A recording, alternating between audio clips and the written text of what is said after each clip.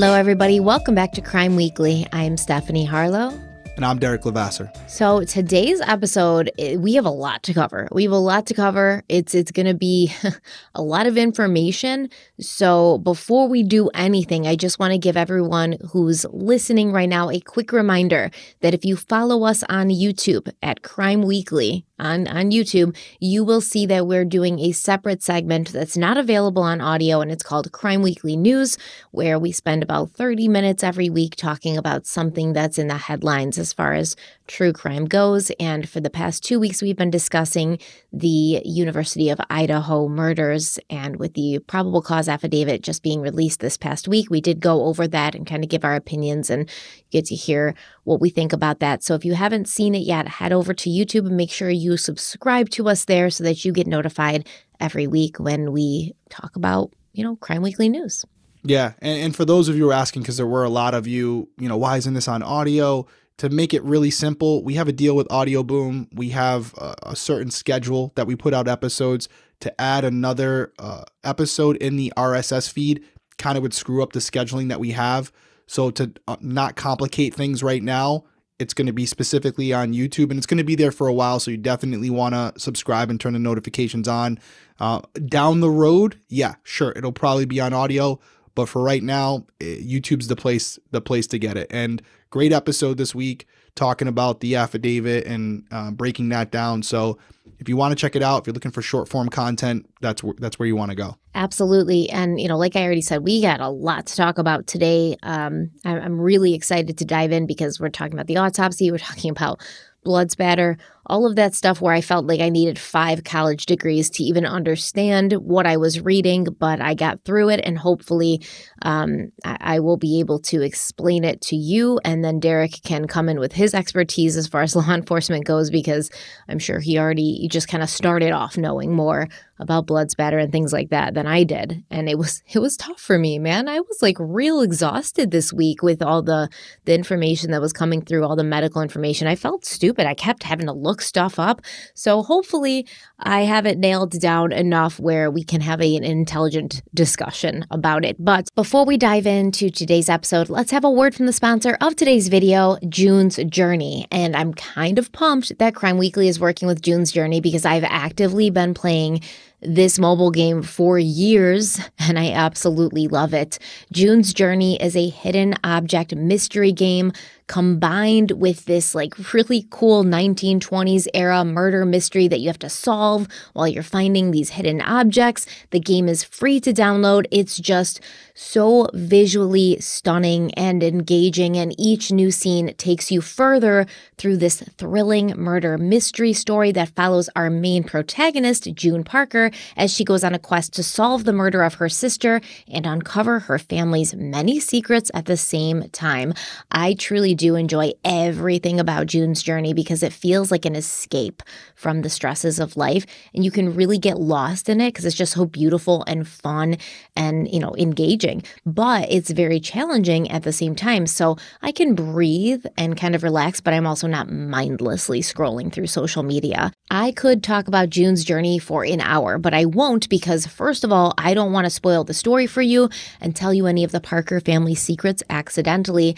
And second of all, I really think that this is something you need to download for yourself and check it out, because only then will you get to see the beautifully colored and aesthetically pleasing scenes and feel that thrill when you locate a hidden object you've been struggling to find. So trust me, go download June's Journey. It's free to download. It's awesome. And Derek's going to tell you how. That's right. Download June's Journey for free today by clicking the link in the description box below. June's Journey is available on Android and iOS mobile devices, as well as on PC through Facebook Games. We want to thank June's Journey for sponsoring this week's episode. Let's dive into the case. All right, today's episode is going to be one that is dense with information and evidence, from the autopsy report to the blood spatter analysis, and it would be this evidence that's introduced during the trial that expert witnesses would give their opinions on. Now, experts for the state, the prosecution, they testified that Kathleen Peterson's injuries were consistent with a beating, and experts for her husband, Michael Peterson, would testify that her injuries were more consistent with an accidental fall. And that is really something that I noticed as I was kind of listening to the trial and watching portions of the trial. The defense and their witnesses, they won't like say anything with 100% certainty. They'll say like, hey, we can't tell you exactly what all of this evidence means. We weren't there, but we can tell you that reading this evidence makes us feel that the blood spatter and the scene are more consistent with an accidental fall, whereas the prosecution and their witnesses were like, oh, absolutely no way this could have been an accidental fall. This 100,000,000% shows that she was beaten by her husband, basically, right? Like that's what they're saying. And it kind of did bug me a little bit because you really don't know what happened. Unless you were there, you can look at blood spatter and you can look at the scene and the injuries on Kathleen, and you can say, as somebody who has some knowledge of these things, it looks like this is what may have happened. But the prosecution was really going hard with their witnesses who, I mean, spoiler alert, we find that some of their expert witnesses weren't as much expert as they were a witness, but they went really hard with kind of just saying this absolutely could not have been an accidental fall in a million years. And that kind of bugged me a little bit and rubbed me the wrong way. Yeah, I feel like the prosecution's trying to tell a story where the defense isn't necessarily trying to prove what they believe. They're just trying to put different ideas out there to create this level of doubt in the minds of jury members. Again, it's not their job to prove it 100%. It's just to say, hey, here's an alternative. And if this alternative is even potentially true, well, that could rise to the level of reasonable doubt. And if that's the case, well, then you have to find our client not guilty. That's all they're trying to do. So it's definitely frustrating. I agree with you 100%, but they're doing what they're getting paid to do. The defense or the prosecution? Well, the prosecution doesn't get paid nearly as much. They're trying to put on a story, but the defense, they get paid a lot of money to create that reasonable doubt, to create just an uncertainty in the minds of jury members where all you need is a couple of them to say, yeah, if you made me choose, he's probably guilty. However, because of these other possible scenarios, I just can't get there. That's all the defense needs. And that's why the best are the best for a reason. They're not proving innocence. They're just creating doubt. Absolutely. And I think that we do kind of look when we're watching trials like this, we look at the defense and their lawyers, and then we look at the prosecution and their lawyers and each side's experts, and we almost are biased towards the prosecution, where it's like, oh, well, you expert witnesses are on the side of like the truth, and then the defense expert witnesses are kind of like just trying to do and tell whatever they're paid to tell. They're just trying to build a narrative. That is typically how I do look at a trial, and I think how a lot of people look at a trial. But in this trial, I was uncomfortable doing that because I did feel that a lot of the witnesses on the prosecution side were saying things and doing things that just didn't make sense, even as a layman, as somebody who didn't know what the hell was happening. And when you slap the title of expert on somebody, it does sometimes give you a feeling that like, well, what do I know? I'm just a stupid person walking around. This is the expert. I know what he's doing right now doesn't make sense to me and it doesn't seem right, but he is the expert. And I think we do have to get away from that and start thinking a little bit more critically, because as I get into it and I tell you more about Duane Deaver, which we're not going to really dive into his mess until next episode. We're going to touch on it today. But as we dive more into that, you'll see that like he was doing some things, some experiments and stuff that I remember everyone was like, well, this is weird. It doesn't really make a lot of sense, but he's the expert. So like, who are we to question him? We need to start using some more critical thinking here. Yeah, well, there's a lot of expert witnesses out there. There's a lot of criticism that come with expert witnesses because it's very subjective, right? There's not this standard that you have to pass in order to be an expert witness. It's just they qualify you based on your experience. And if the defense team or prosecution feels you're qualified, that's what it is. And they'll have to put out your qualifications in court. But again, it's not going to stop you from testifying. I will say prosecution or defense, whatever side you're on, these expert witnesses get paid a lot. And they charge a lot for their research and their experiments, whatever they're doing outside of court, so that they're caught up on the case to testify under oath. And generally how it works is you'll have prosecution or defense, whatever side you want to come from, they'll interview 5 or 6 expert witnesses. They'll get their overall assessment of the case just based on the preliminary information they know, and they will go with the person who fits their narrative the most. Now, in some situations, you may say that the expert witnesses know what the prosecution or defense is looking for, so they'll tailor their opinions to that. Who am I to say that's not the case, especially when you have all this money riding on it? But essentially, they're not wrong either way, because that's what you're saying. You have 2 people who are considered both experts, and yet they have completely differing opinions. And so what it really comes down to in trial, in my opinion, is not only who's the expert as far as their experience, but how they're able to convey that opinion. Because the person who's more convincing to a jury is probably going to be the one they believe. And that person may not have as much experience as the other person. But if they're someone who is a showman, it's almost more important than the actual foundation of their expertise. I completely agree with you. And you do see some of that in this case and in this trial. I mean, we've seen it before, like look at Casey Anthony and things like that. They had a lot of expert witnesses that were showmen, and sometimes the attorneys themselves can be showmen. And, we talked about Dr. Henry Lee a little bit last episode, but he does kind of get a couple jabs in here in this trial, and I got a little bit of a laugh out of it. But either way, the first person from the medical examiner's office to see Kathleen's body and to give an opinion on what had happened to her was Dr. Kenneth Snell, who viewed the body at the Cedar Street home around 7:40 a.m. on December 9th, 2001. After this, Dr. Snell filled out an initial field report, and in this report, Snell wrote that he determined the probable cause of Kathleen's death was a closed head blunt force injury to the head due to an accidental fall down the stairs. Now, Snell claimed that to him, it looked as if Kathleen had hit her head on the top step above the corner. She had then hit the floor in the corner of the stairs and landed at the base of the stairs on her back. Now, this initial field report is just what it sounds like, the first impression of a medical professional on the scene before the victim's body was taken away for an autopsy. On that same morning, Dr. Snell had been speaking to a police officer on the scene, and apparently this police officer had some experience with blood spatter analysis. And this police officer told Dr. Snell that it appeared Kathleen may have hit her head on the stairs more than once. And Dr. Snell agreed that from what he could see, the blood spatter evidence supported the theory that Kathleen had died from an accidental fall and hit her head on the stairs. However, Snell could only see 2 distinct lacerations on Kathleen's scalp. And because her hair was matted with blood, he decided that an autopsy needed to be done so that the rest of the head could be examined. Later, Dr. Kenneth Snell would change his mind about it being accidental after watching some of the autopsy and reading the autopsy report. And during the trial, Snell said, quote, "Any of this information may not be correct. It's quite routine. That information in this report gets changed in some fashion. I filled it out before the autopsy had even begun." End quote. Snell was asked by the then district attorney Jim Hardin if this was his practice, to fill out the report before the autopsy was complete, and Snell responded, quote, "Not currently. I feel now that it's better to wait until I have at least the preliminary autopsy findings," end quote.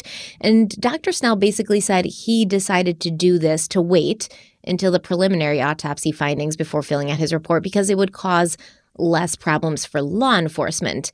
And Michael Peterson's lawyer, David Rudolph, who also talked to Dr. Kenneth Snell about his initial findings, he asked him, quote, "When you say problems it causes law enforcement, this was an honest opinion you gave at the time, wasn't it? It was what you believed at the time?" End quote. Dr. Snell agreed that the opinion he gave in the initial report was what he genuinely believed at the time, and the suggestion was made that maybe Dr. Snell had switched his opinion due to pressure from the police and from the DA's office. But I don't find this to be super suspicious. A lot of people, who are like kind of pro Michael Peterson do kind of make a big deal about this. We're going to talk about the medical examiner who did Kathleen's autopsy, Dr. Radish, and we're going to talk about, there's some evidence that she kind of got some pressure and changed her opinion. To me, that's a little bit more impactful. Dr. Snell showed up. He saw what he saw with his own 2 eyes, which you can't get a really accurate determination of what wounds Kathleen has, or if there's damage underneath the wounds. If there's damage to the skull or to the brain, you can't really get an idea of what kind of impact could have caused those wounds when you're just looking with what you can see with your eyes. So if he made an initial determination based on only what he could see, and it wasn't what the autopsy ended up, agreeing with, that to me, that's not a big deal. No, I agree with you. And it happens often. We have situations where we'll respond to a scene, and in some instances, it's an elderly person where it doesn't appear that there were any signs of foul play. It just seems like they pass in their sleep. We always have to call the ME. We can give them the findings over the phone, or what were the observations we're seeing, some of the specifics, the health conditions of the person. Usually they'll want medication bottles in the house. We'll relay that all to them, and they'll make a determination as to whether or not they're going to come out to the crime scene. In many instances, they don't. But if you have a situation where it's at all questionable about the death in the person, a healthy person, and the ME is usually going to come out, and they're going to do exactly what you said. They're going to have their preliminary observations about the body, and it's purely just surface level, just basically what they can see. It's not until they get in there during the autopsy when they're going to get to the actual findings and a more definitive conclusion as to what they think happened. So yeah, it's pretty much, I feel that's pretty standard, and I'm with you. I don't have an issue with it. But just back to what we had said earlier, this is where there's a practice. It's nothing nefarious. And the defense doesn't necessarily have to prove that it is. They just have to bring it up and just kind of put it out there into the stratosphere, into the world, so that the jury members can hear it, and they'll ponder it and they'll think about it. Maybe some of them will latch on to it. Maybe they won't. But it doesn't hurt the defense to bring it up and just to throw it out there as a possible idea. And maybe that's something that stays with them throughout the trial. I will say, though, this case has been putting me through the ringer. It's been really stressing me out because what I've been doing is I've been going through it from like the prosecution's angle, from like, oh, Michael Peterson's guilty. I go through it from their angle.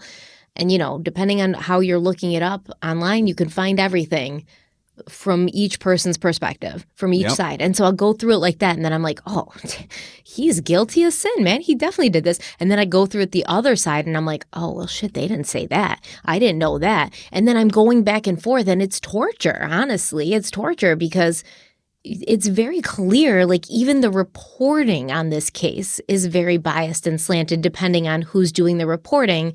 And I don't know how we can continue to live in a world where we can't get on the same page about the most basic of things, and I feel like on this, like I will say initially I was like, okay, this whole, what is his name? Dwayne Deaver. I was like, it's not as big of a deal as everybody's making it out to be, right? Because I had read some reports from other MEs or other experts in the blood spatter field, and they were like, well, we don't really see what he did wrong. We wouldn't have done anything differently. But then I really looked deeply at the experiments he did, and I was like, this does not make any sense why he's doing these experiments. Am I the stupid one? And then I started looking deeper, and I was like, no, I'm not the stupid one. This experiment doesn't make any sense, but you've got other experts, quotations experts who are like, oh, he did everything exactly right. And I'm like, there's no way he did everything exactly right. So it's just like sometimes you will choose a side even if you don't have any specific motive to do so. You just align with people who are like you. And I think people in the scientific community who were also like Dwayne Deaver or doing his job were like, well, we got to kind of like line up behind this guy because he could be any of us. We could be under the microscope in the future. So we would want our community, the scientific experts to band behind us. And it's very difficult. You have to really put everything aside and listen to, it sounds stupid, but listen to your instinct and your heart when you're looking at these things and say, does this feel right or does it feel wrong?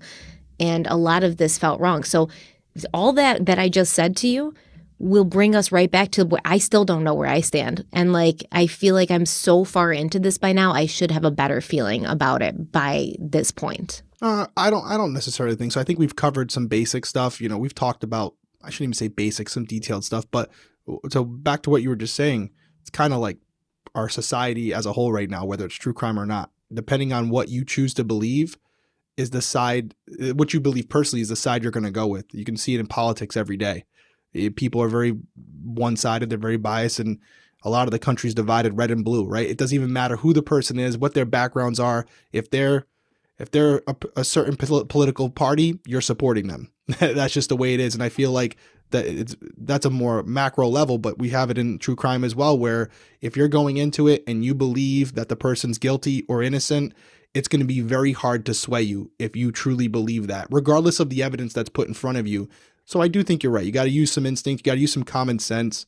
And I feel like all we can do is kind of relay the facts as we see them and allow you guys to come to your own conclusions. Yeah, but sometimes it's hard to find those facts through all of the noise, like to find the actual fact, not the fact that's been presented and colored and slanted before you even see it. Right. And that's why you really have to watch these trials. And some people won't do it because it does get boring.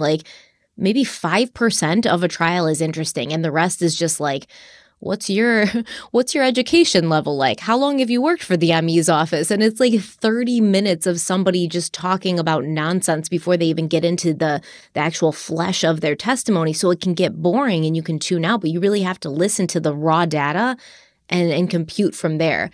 But I do want to talk about the actual autopsy that was done at the office of the chief medical examiner at Chapel Hill, and that was performed by Dr. Deborah Radish. But before we do that, let's take a quick break. We'll be right back. Most of you have probably heard me sing the praises of Prose, the world's most personalized hair care. Now, switching to a custom routine from Prose has definitely been one of the best things I've done for my hair. And I want to tell you about the incredible results that I'm seeing since using my customized Prose products. Mainly, I've noticed a difference in manageability and consistency. I really did feel like I used to be at the whim of my hair. I could have a good hair day or a bad hair day, but it wasn't really under my control. It was just whatever my hair felt like doing. And now the texture of my hair is so much softer and smoother. It feels stronger, there's less breakage, and it just seems to be more consistently a good hair day. Prose knows that there's more to you than just your hair type, and that's why they've given over 1 million consultations with their in-depth hair quiz. And that's exactly how I got started. Some of the quiz questions are straightforward and kind of like what you expect to be asked, but some of the questions are a little bit more surprising. They asked me what a single strand of my hair felt like or what my diet was like. And that's because those things matter. What you eat, where you live, how much damage your hair has sustained, that all makes your hair's needs unique from everyone else's. By analyzing over 85 personal factors, Prose determines a unique blend of ingredients to treat your exact concerns, and they hand-pick clean ingredients that get you closer to your hair goals with every wash. Best of all, Prose has a review and refine feature so you can tweak your formula for any reason, like if you moved from someplace humid to someplace more dry, or you went from being brunette to a blonde. And as a carbon neutral certified B Corp, Prose is an industry leader in clean and responsible beauty. All their ingredients are sustainably sourced, ethically gathered, and cruelty-free. They're also the first beauty brand to go carbon neutral. If you're not 100% positive that Prose is the best hair care you've ever had, they'll take the products back, no questions asked. I love Prose and what it's done for my hair. We think you will too. Derek's going to tell you how you can check Prose out for yourself and get started with the quiz. Prose is the healthy hair regimen with your name all over it. Take your free in-depth hair consultation and get 15% off your first order today. Go to prose.com/crimeweekly. That's prose.com/crimeweekly for your free in-depth hair consultation and 15% off.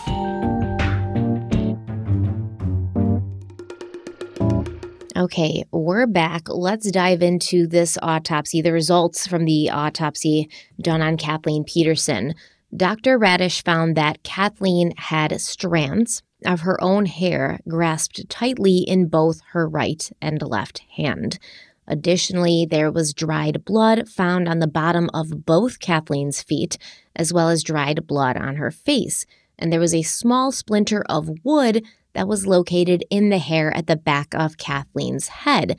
And just based on what we know, this splinter of wood could have come from the stairs that Kathleen may or may not have fallen down, or from a possible instrument or weapon of some sort that was used to beat her if she in fact died from being beaten. Kathleen's nail beds were intact, and there was blood crusted beneath them, but there was no tissue found under her nails. So usually, if you would see in an autopsy, some broken or cracked nails might suggest that the victim was attacked and that they had fought back. But in this case, Kathleen's nails were not broken or cracked, And although she did have blood underneath them, she didn't have any tissue underneath them. So once again, we can look at this piece of evidence from both angles. The lack of tissue under Kathleen's nails could be viewed as her not being attacked because she didn't have these telltale signs of fighting back. This could also mean that she had her own blood under her nails because she accidentally fell down the stairs and she injured herself and she got blood under her nails maybe when she was trying to move away from the base of the stairs, maybe clawing at the ground, trying to get help, or maybe she even touched her own head and her face wounds trying to determine herself how badly injured she was. The lack of tissue under her nails combined with the blood under her nails and the hair clutched in her hands, it could also signify that she was being attacked or beaten with something. And so she pulled her arms and her hands to, basically cover her face and her head to protect herself from an attacker. And, if she was doing that and she had her hands kind of curled, her arms kind of curled in front of her face and her hands covering the top of her head, she may have closed her fists, and that's how she got her own hair in her hands. Moving on to the wounds on Kathleen's body, starting with her head, the autopsy revealed at least 7 distinct lacerations on the posterior scalp or the back of her head. An internal examination of the head revealed a slight subarachnoid hemorrhage, primarily over the left parietal and occipital lobes of the brain. However, there were no subdural hemorrhages present, there were no contusions on the brain, and no skull fractures present. So as a quick review, this means that there was bleeding inside the skull. But how deep did that bleeding go? Under the skull bone, everyone has a protective membrane that surrounds the entire brain, and this is called the dura mater. If injury or hemorrhage is seen on the dura mater and it's the part of the membrane that's facing the skull bone, it's referred to as an epidural hemorrhage. Now, if it's on the portion that faces the brain, it's called a subdural hemorrhage. Under the dura mater is the brain itself. The arachnoid mater is the visible outer layer of the brain, and the subarachnoid space is located between the arachnoid mater and the pia mater. So all 3 of these, the dura mater, the arachnoid mater, and the pia mater, are considered meninges, like the 3 membrane layers that cover and protect your brain and your spinal cord. So Kathleen had a slight subarachnoid hemorrhage, which means there was bleeding in the space that surrounds the brain, but there were no brain contusions, no skull fractures, no subdural hemorrhage. Now, the most common reason you would see a subarachnoid hemorrhage, which is what Kathleen had, is when a blood vessel on the surface of the brain bursts and leaks. And this can happen for various reasons, but it's most often caused by head trauma, such as from a serious fall or an automobile accident. Kathleen also had several wounds on her face, including 3 contusions over the right eyelid that were 1/4 inch by 1/4 inch, a contusion of the same size on her right ear helix. So the helix is the place where you'd get like a little cuff on your ear if you got your ear pierced. It's kind of like in the cartilage area. There was also 3 linear horizontal abrasions over her left eyebrow, a small linear abrasion on the right side of her nose, a horizontal contusion over the bridge of her nose, followed by a skip area, and then a 1 inch by 1/2 inch vertical contusion over the dorsum of her nose. She also had a small abrasion over her lip and 2 small linear horizontal abrasions inferior to her left eye. Now, all trauma to Kathleen's head and face was described as blunt force trauma. None of the injuries are described as sharp force injury. Sharp force injury would result from stabbing or slicing, a knife or something. So even though these wounds on Kathleen's head were described as lacerations, and sometimes people just associate the word laceration with some sort of cutting instrument, you can get a laceration from blunt force by hitting your head on something hard enough. In fact, I have a scar on my head from blunt force trauma to my head where I had to get stitches, but it literally sliced my head open and then it bled so much. So none of these injuries are sharp force injury. And while there was some lacerations on Kathleen's skull, the injuries to her face and body were only described as contusions or abrasions, not lacerations, meaning just scrapes and bruises on her face. and on her body. Now, on Kathleen's back, there was a fairly large 3-inch by 3-inch contusion with a central pressure mark found over her left scapula or shoulder blade. She also had abrasions on her left elbow, 2 linear short abrasions over the base of her index finger, a contusion over her left thumb, and a contusion on her left hand over the first digit, as well as a lateral left wrist contusion. There were also some contusions on her right elbow, hand, and wrist, and on the back of her right hand, there were 2 pine needles found. So it looked as if the contusions and abrasions to Kathleen's body happened just to the back of her arms and hands, and her facial injuries were the only real damage done to the front of her body. So if you look at the autopsy pictures, the ones that they kind of put in the autopsy and they mark where these wounds are, it shows a very distinct pattern, which is she does have some injuries to her body, but basically just from the waist up. There's no bruises, contusions, or anything on her legs. And on her body itself, like on the trunk of her body, there's just these abrasions and things on the back, on her backside, and on the back of her arms and hands. So this is showing a pattern. Once again, when you move to her head, all of those lacerations are pretty much to the top back of her head. So the only real damage you see to the front of her body is these abrasions and contusions on her face. Yeah, it's a lot to take in there. I've written it all down. I think what my takeaway from this point, just up to this little section here, and I know you have more to go, is on the surface, if it were an assault with a blunt force object like a bat or a wrought iron poker or something like that, I would expect that the injuries would be more severe. On the surface, if you were to tell me these injuries without the backstory of this case, I would say that this person, like, let's say I didn't even know they died.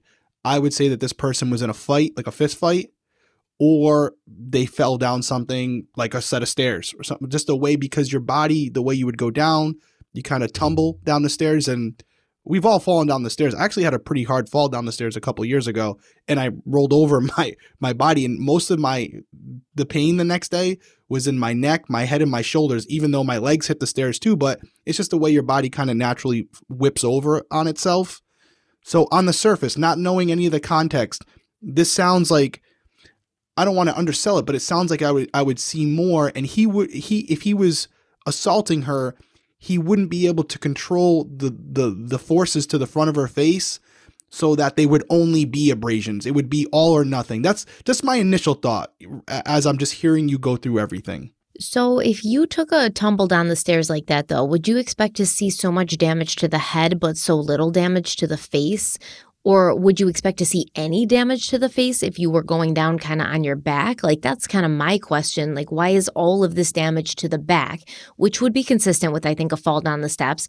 But how did she get these contusions and these abrasions and things on her face at all? Like, where did that happen?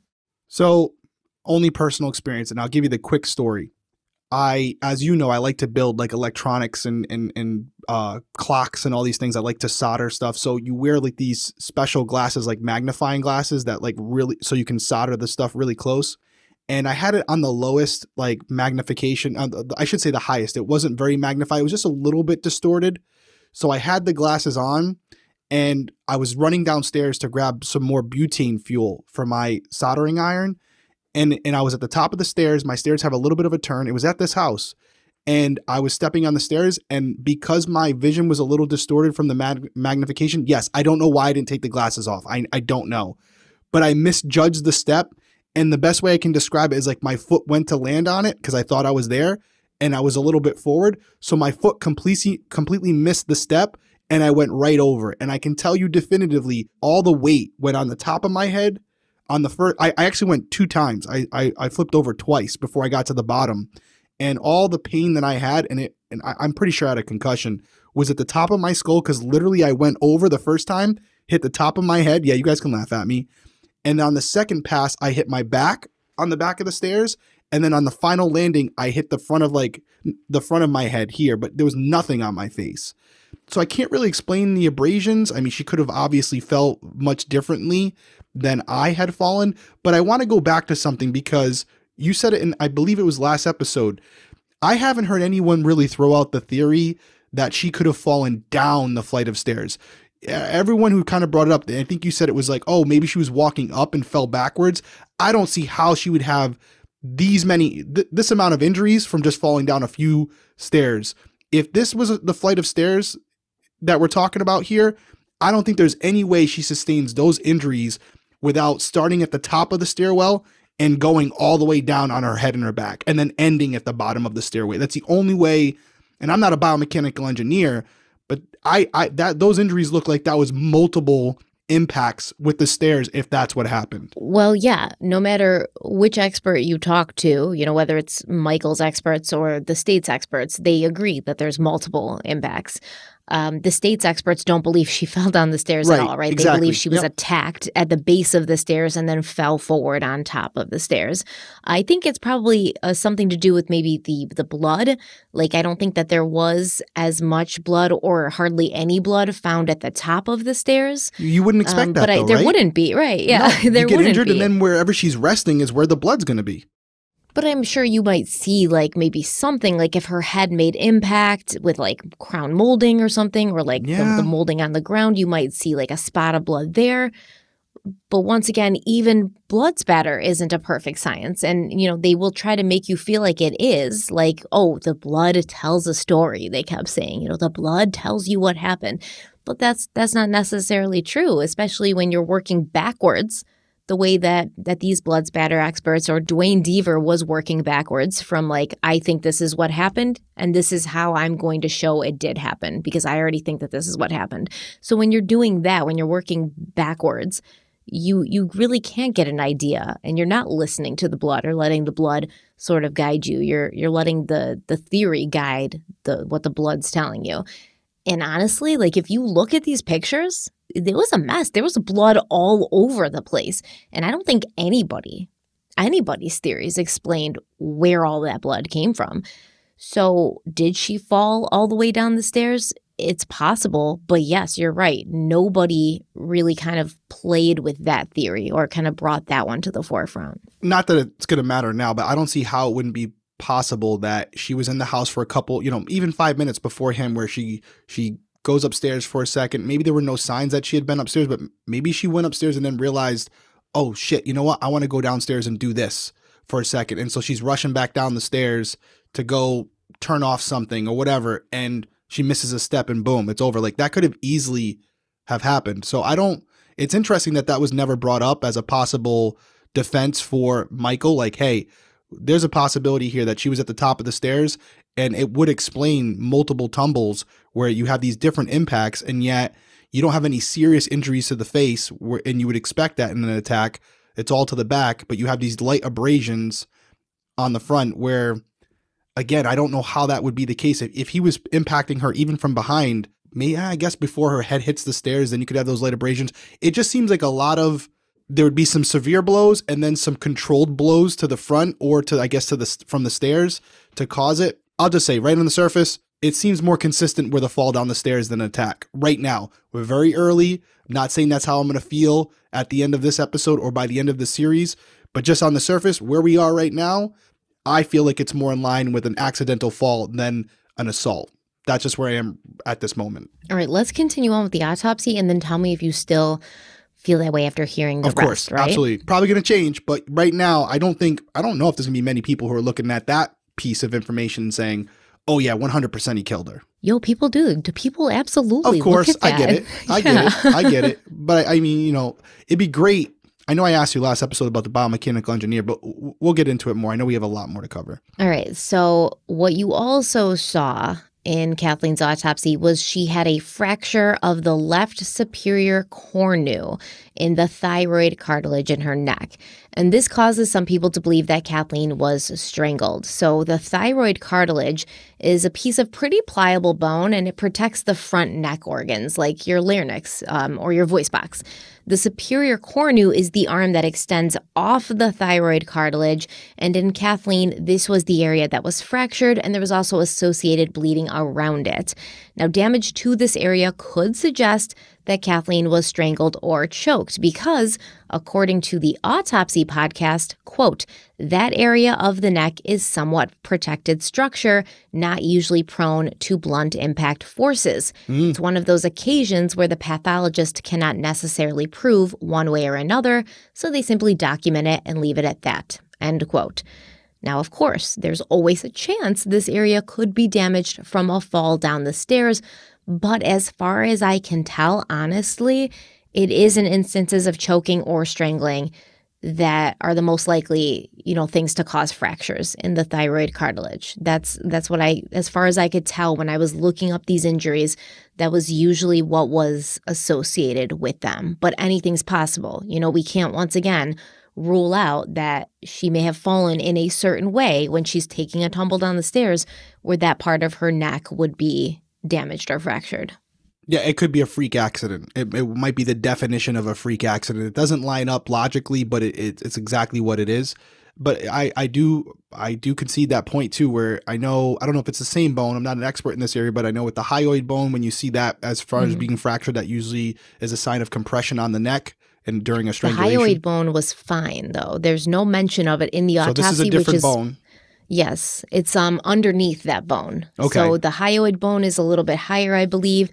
The superior cornu is, I believe, kind of like in this general area. Nobody can see me if you're watching, if you're listening on audio. But the hyoid bone was not mentioned in the autopsy, which leads me to believe that there was nothing to say about it, right? Nothing to say about it. And I will say that I would expect that if the bone underneath the hyoid bone is fractured, you would see some signs of strangulation around her neck.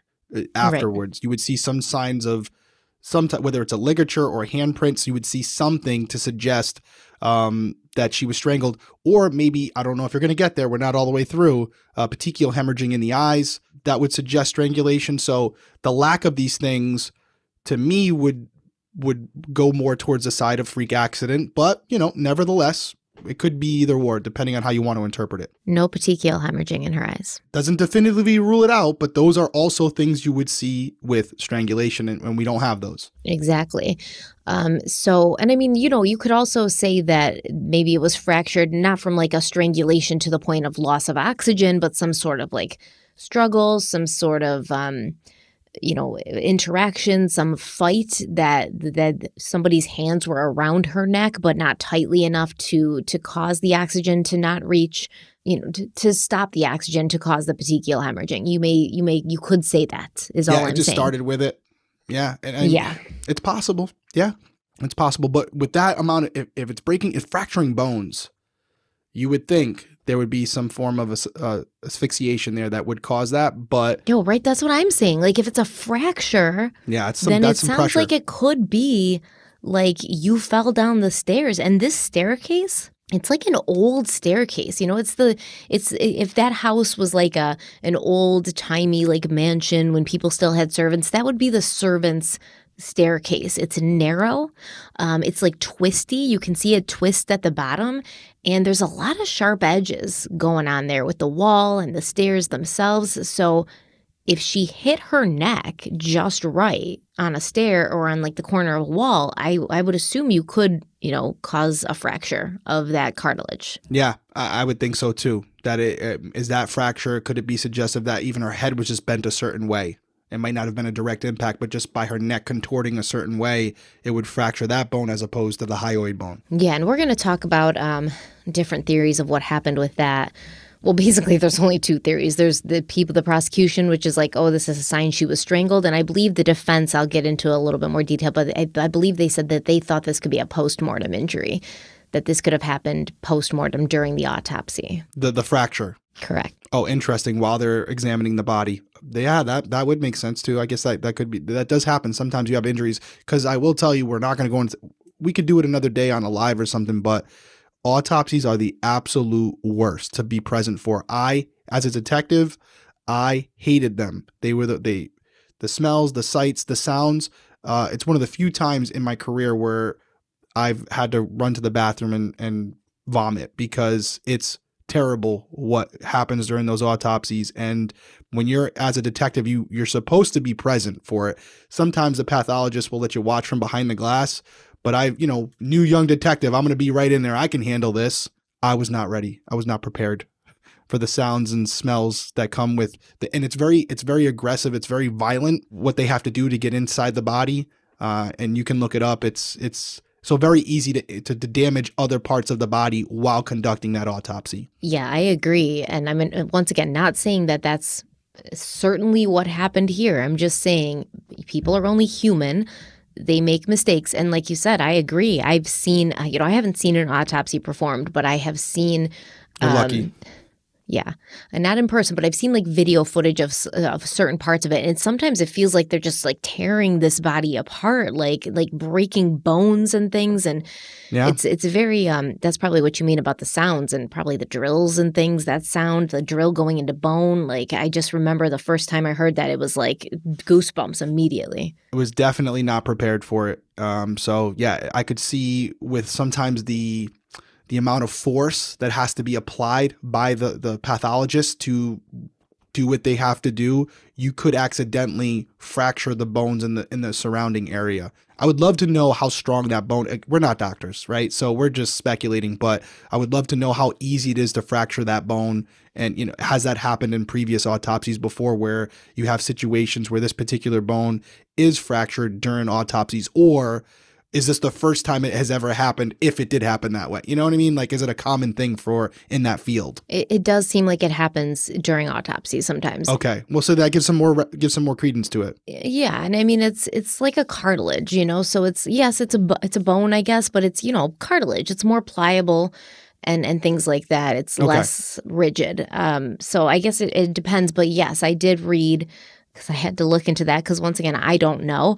I did read that it does happen sometimes during autopsies. Okay. Well, that, again, gives a little bit more possibility to it, where it's not like, oh, if this did happen, it would be the first time in the history of autopsies. That it makes it a lot less believable if that were the case. Because I think it was the defense, one of the defense experts who said something like that. And you always have to keep that in mind, like consider the source, right?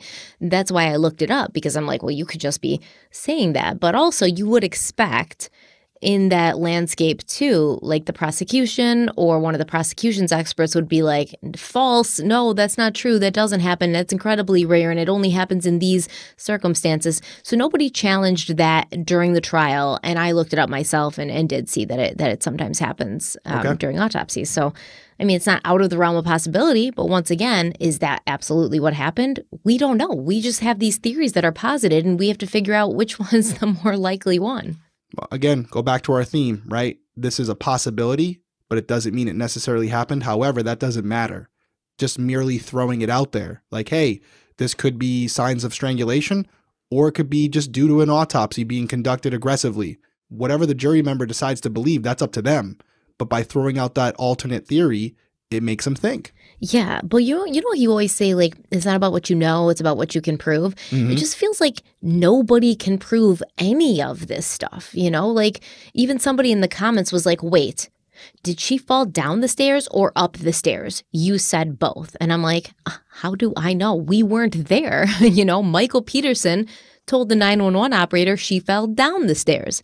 His defense experts gave the theory that maybe she was going up the stairs, and that's how she kind of fell and hit herself and then fell backwards and hit her head. But when no one was there to see it, even Michael Peterson himself says he was outside. So, like, we don't even know if she fell down the stairs. Mm-hmm. So it's just like, it's not about even what you know or what you can prove, because how could you prove any of it? I'll tell you what, whether she fell down the stairs while facing backwards or down the stairs while walking down them, either way, I don't think there's a world where, based on the photos that I've seen, the amount of blood that you have, the amount of contusions that you have, that she fell down 3 or 4 stairs. Regardless of whether she was walking up the stairs or down the stairs, if this was an accident, she was near the top landing when she fell. I think it would be physically impossible for her to have that many injuries from only falling down a stair or two. I mean, again, not an expert, got to qualify it, but I don't see how that would be possible. She'd basically be rolling around on the ground on basically 1 or 2 stairs to cause all those injuries. So I agree, right? But I also don't see how her getting hit repeatedly over the head with like a blow poke would have caused those injuries, especially not the ones that were like, they weren't deep enough. If you're like hitting someone over the head with something over and over again, you'd expect to see something deeper. You'd expect to see some underlying damage, which we've already gone over, and there isn't any there. So I don't see how either, like, to me, the accidental fall and hitting her on the head with the blowpoke, neither of those things explains what those wounds were. Now, is there a world where maybe the person did beat her to death, but they didn't use a blowpoke? Like, this blowpoke thing we're going to talk about in a minute is so stupid. I can't believe they even came up with this. If she was attacked and her death wasn't an accident, I think it's far more likely that somebody was hitting her head into the stairs, right? Yep, absolutely. If we're playing devil's advocate, if I'm to see a world where she was assaulted and the injuries from that assault is what killed her, he's standing over her. They get in a fight in the kitchen. It kind of stumbles onto the stairs. She maybe loses her balance while falling on the stairs. She has some initial injuries where she's bleeding while being assaulted, and that's how her feet get bloody because she's stepping in her own blood. She goes down. He's bouncing her head off the stairs from the front. So you're getting some slight abrasions on the front because he's using the pressure to hit her head off the stairs, the back of her head off the stairs. She's laying on the stairs, so she's getting the contusions on her back from that. And yeah, at that point, if he could be strangling her, he could be hitting her, he could be slapping her, punching her, which is causing the slight abrasions to the face while getting more significant injuries on the back. That is, at this point, equally plausible. So yeah, we're going through it all. This is why Netflix is covering this case, because it's not a slam dunk either way you slice it. So depending on what you believe, I think more so about Michael Peterson than the facts themselves is the way you're going to go. And remember, they said there was that in, above her shoulder, there was kind of like a pressure point. Like maybe somebody put their foot on her and kind of like braced her body while they hit her head into the stairs. Like, that's what I see. And then, as we know, and we're going to talk a little bit more about that, but there was a footprint found on the back of her leg. Like, somebody stepped on the back of her leg with blood on the bottom of their shoes. So it doesn't seem like this is, I'm hitting her with a blowpoke. It seems more like very, fisticuffs, sort of. Like, this is just, she's getting beat. But once again, did Michael Peterson have, bloody knuckles? Did he have wounds on his hands? No, he didn't. So if she was getting beat with his hands, like you said, maybe he was punching her, you'd expect to see something like that.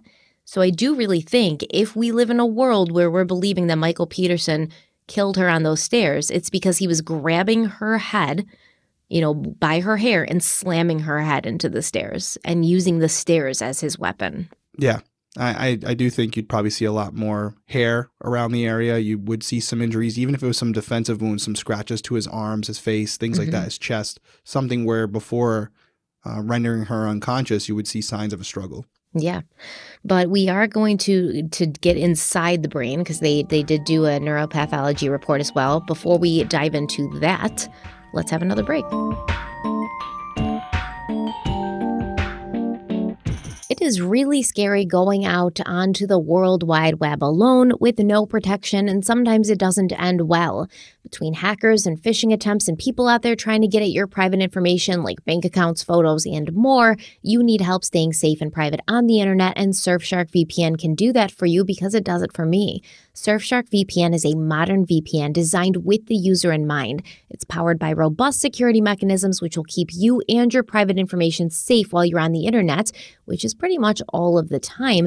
And, you can also keep all of your loved ones safe too, because the great thing about Surfshark VPN is you can install it on an unlimited number of devices. So you can put it on your phone, your laptop, your tablet, your computer, your PS5, or your kids' PS5s, Xbox, their phones, their tablets, their computers. It goes on and on. It is truly unlimited. But Surfshark's also designed to be simple and intuitive so that you can enjoy the internet and not be stressed out and anxious all the time that someone is around the next corner ready to snatch your credit card information. Also, did you know that with Surfshark, you can unlock 15 of the largest Netflix country libraries, including the US and Japan? But it's not only Netflix, you can also access BBC iPlayer, Hulu, and other limited streaming services wherever you are by connecting to VPN servers in the countries where they're available. And Surfshark has now reached coverage in 100 countries. They're the only VPN to do that at this time. And there's apps for all platforms, including PC, Mac, Android, iOS, smart TVs, Amazon, Fire Stick, Apple TV, Chrome, Firefox, Xbox, and PlayStation. And like I said, I cannot stress enough, security like Surfshark on these gaming systems and on these gaming consoles, especially if you have kids, is really invaluable. Also, Surfshark has 24/7 live customer support. There's nothing worse than your tech not working when you need it to. So Surfshark ensures that your issues will be solved quickly so you can get back to your life. And they have a strict no logs policy, which I definitely love and appreciate because that means they'll never keep your data ever. And if you aren't 100% sure that Surfshark VPN makes your internet experience safer and better, they offer a 30-day money-back guarantee, so you have plenty of time to try it out risk-free. And Derek's going to tell you how he's got a great deal for you. That's right. For a limited time, get 83% off a 2-year plan plus 3 extra months for free at surfshark.deals/crimeweekly. This special offer makes your subscription just $2.21 per month. Once again, go to surfshark.deals/crimeweekly and use our code crimeweekly to protect your online privacy today.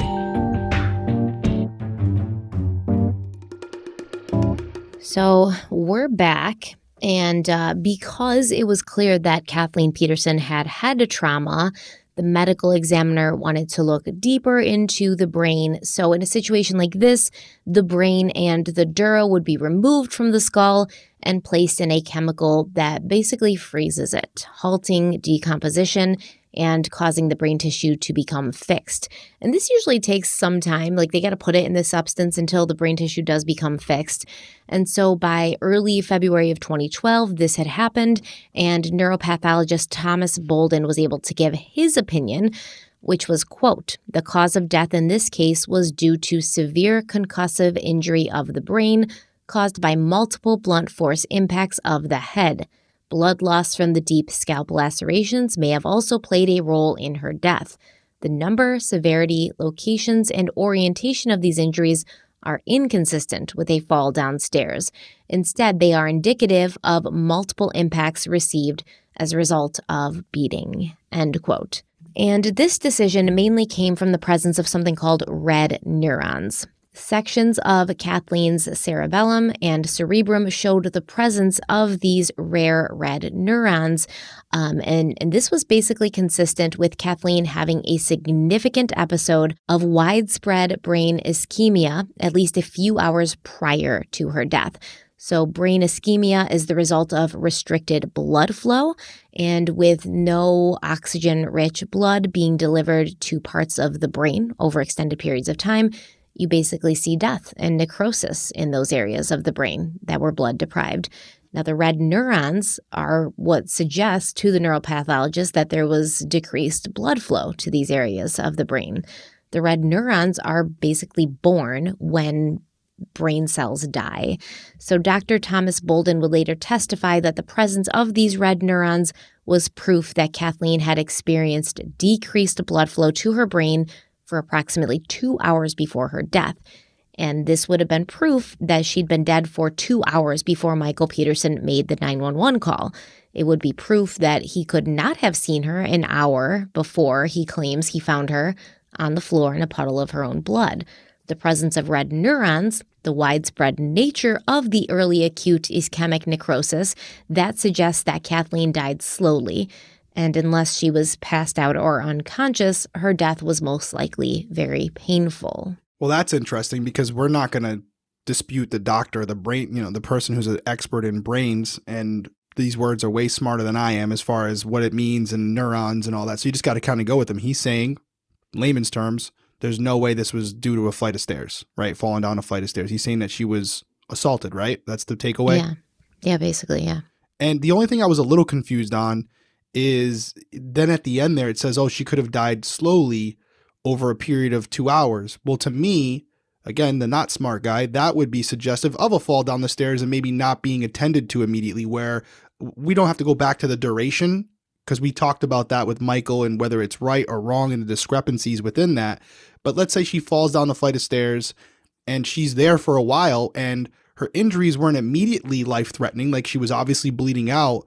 But there's a lot of injuries out there where if you're not attended to for an extended period of time, you will bleed out and you could die. So that last part, although I guess it's supposed to support the theory that she was assaulted, to me would be more suggestive that whatever occurred to her, if it were a person doing it, they would have made sure she was dead, where it sounds like the injuries occurred and then she kind of just sat there or laid there for a while and just died due to her injuries over a period of time, where I can't see Michael allowing that to happen. What if she doesn't die, if that's what he's trying to make occur? Right. Dude, I'm on the same page. It's like, this is what I'm saying. They say things and they're like, this is proof of this, which means it's proof of this. And I'm like, are we just dumb? Or did we just misunderstanding it? Are we dumb? Did we just prove that we're dumb? Or they're trying to make us feel dumb, because as far as I'm concerned, like, yeah, we already talked kind of about, like, you know, Michael's outside by the pool, allegedly. They've been drinking. He's like smoking his pipe. He could have dozed off and just thought that he was out there for an hour, and he was out there for like 2 hours. And then he goes inside and he's all disoriented. He doesn't know exactly what time it is. And I think that the presence of these red neurons, which would mean she died a slow, painful death, are more supportive of a fall down the stairs where nobody's there to like help her. Because, like, listen, yes, do husbands kill their wives? Yes. Do they kill them for several different motives, like money, jealousy, whatever? Yes. But do I think it's plausible that any person who had ever loved somebody and had lived with them for that long could literally let somebody lay there, like breathing, like still breathing, but dying a slow, painful death while they walk around and like set the stage and put wine glasses out? You know, like, he would have to know she was still alive because she would have been gurgling and bleeding and still breathing and things. So are we supposed to believe that he like hit her, didn't know she was still alive, and he's just walking around while she's slowly dying there? I think that is what they're trying to suggest. I'm not saying that I agree, but it does sound like he injured her. They're trying to say he injured her. The injury sustained couldn't have been caused by a fall to the stairs. So he injures her. He believes maybe she's already dead, but she's not, and she's laying there. And she's maybe unconscious or whatever, but she's still alive, barely. And while he's setting the stage, which explains why it took so long for him to call police, because he was there right away, while he's setting the stage and cleaning up after himself, not knowing she's still alive slightly, that's why you have these results. I think that's what they're trying to say. So I get it. It just, to me, on the surface, when you read it, it sounded more in line with the other theory as far as her being injured and not being attended to. Yeah, but dude, check it out, because their theory is also, because they got to explain, why is there dried blood and then fresher blood over the dried blood?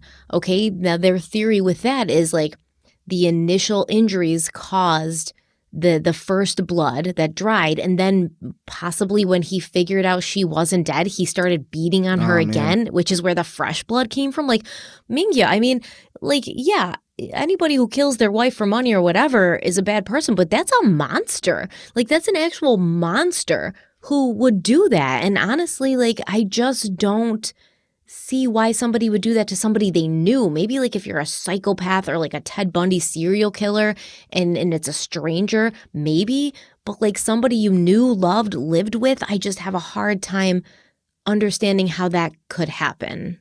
And that's also another thing. They sort of like have all these random theories about what happened and why he did it, because they have two different motives that they kind of go with, and then they have all these random theories of how it happened, and then they just sort of like make the evidence fit those random theories. Like, oh, she died a slow, painful death, but why was there, blood that was dried and then fresh blood over that? Well, now we have to explain that, because this is probably what happened, and it just kind of doesn't make a lot of sense with who we know Michael to be. Like, maybe not the most honest guy, maybe not the most straightforward guy, but is he a violent monster who would beat his wife to death like twice?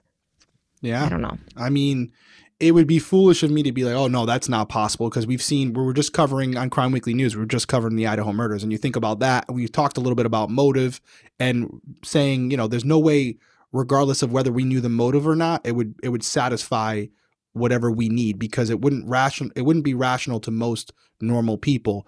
I guess I'll say this. Ultimately, there's 3 different scenarios here we're looking at. It's one where it was this premeditated murder, maybe based on financial motive, right? Money, insurance, all that stuff. Or it was an argument that ensued after she found out things about him that she was unaware of. And that argument escalated to an assault, which escalated to this death. Or it was an accident. I think 2 of those 3 scenarios, which is the fight that gets more violent and leads to a death, and the accident, are more plausible than the premeditation. It doesn't seem like there were any signs of dissension or some type of misunderstanding between the family. They were drinking wine, hanging out.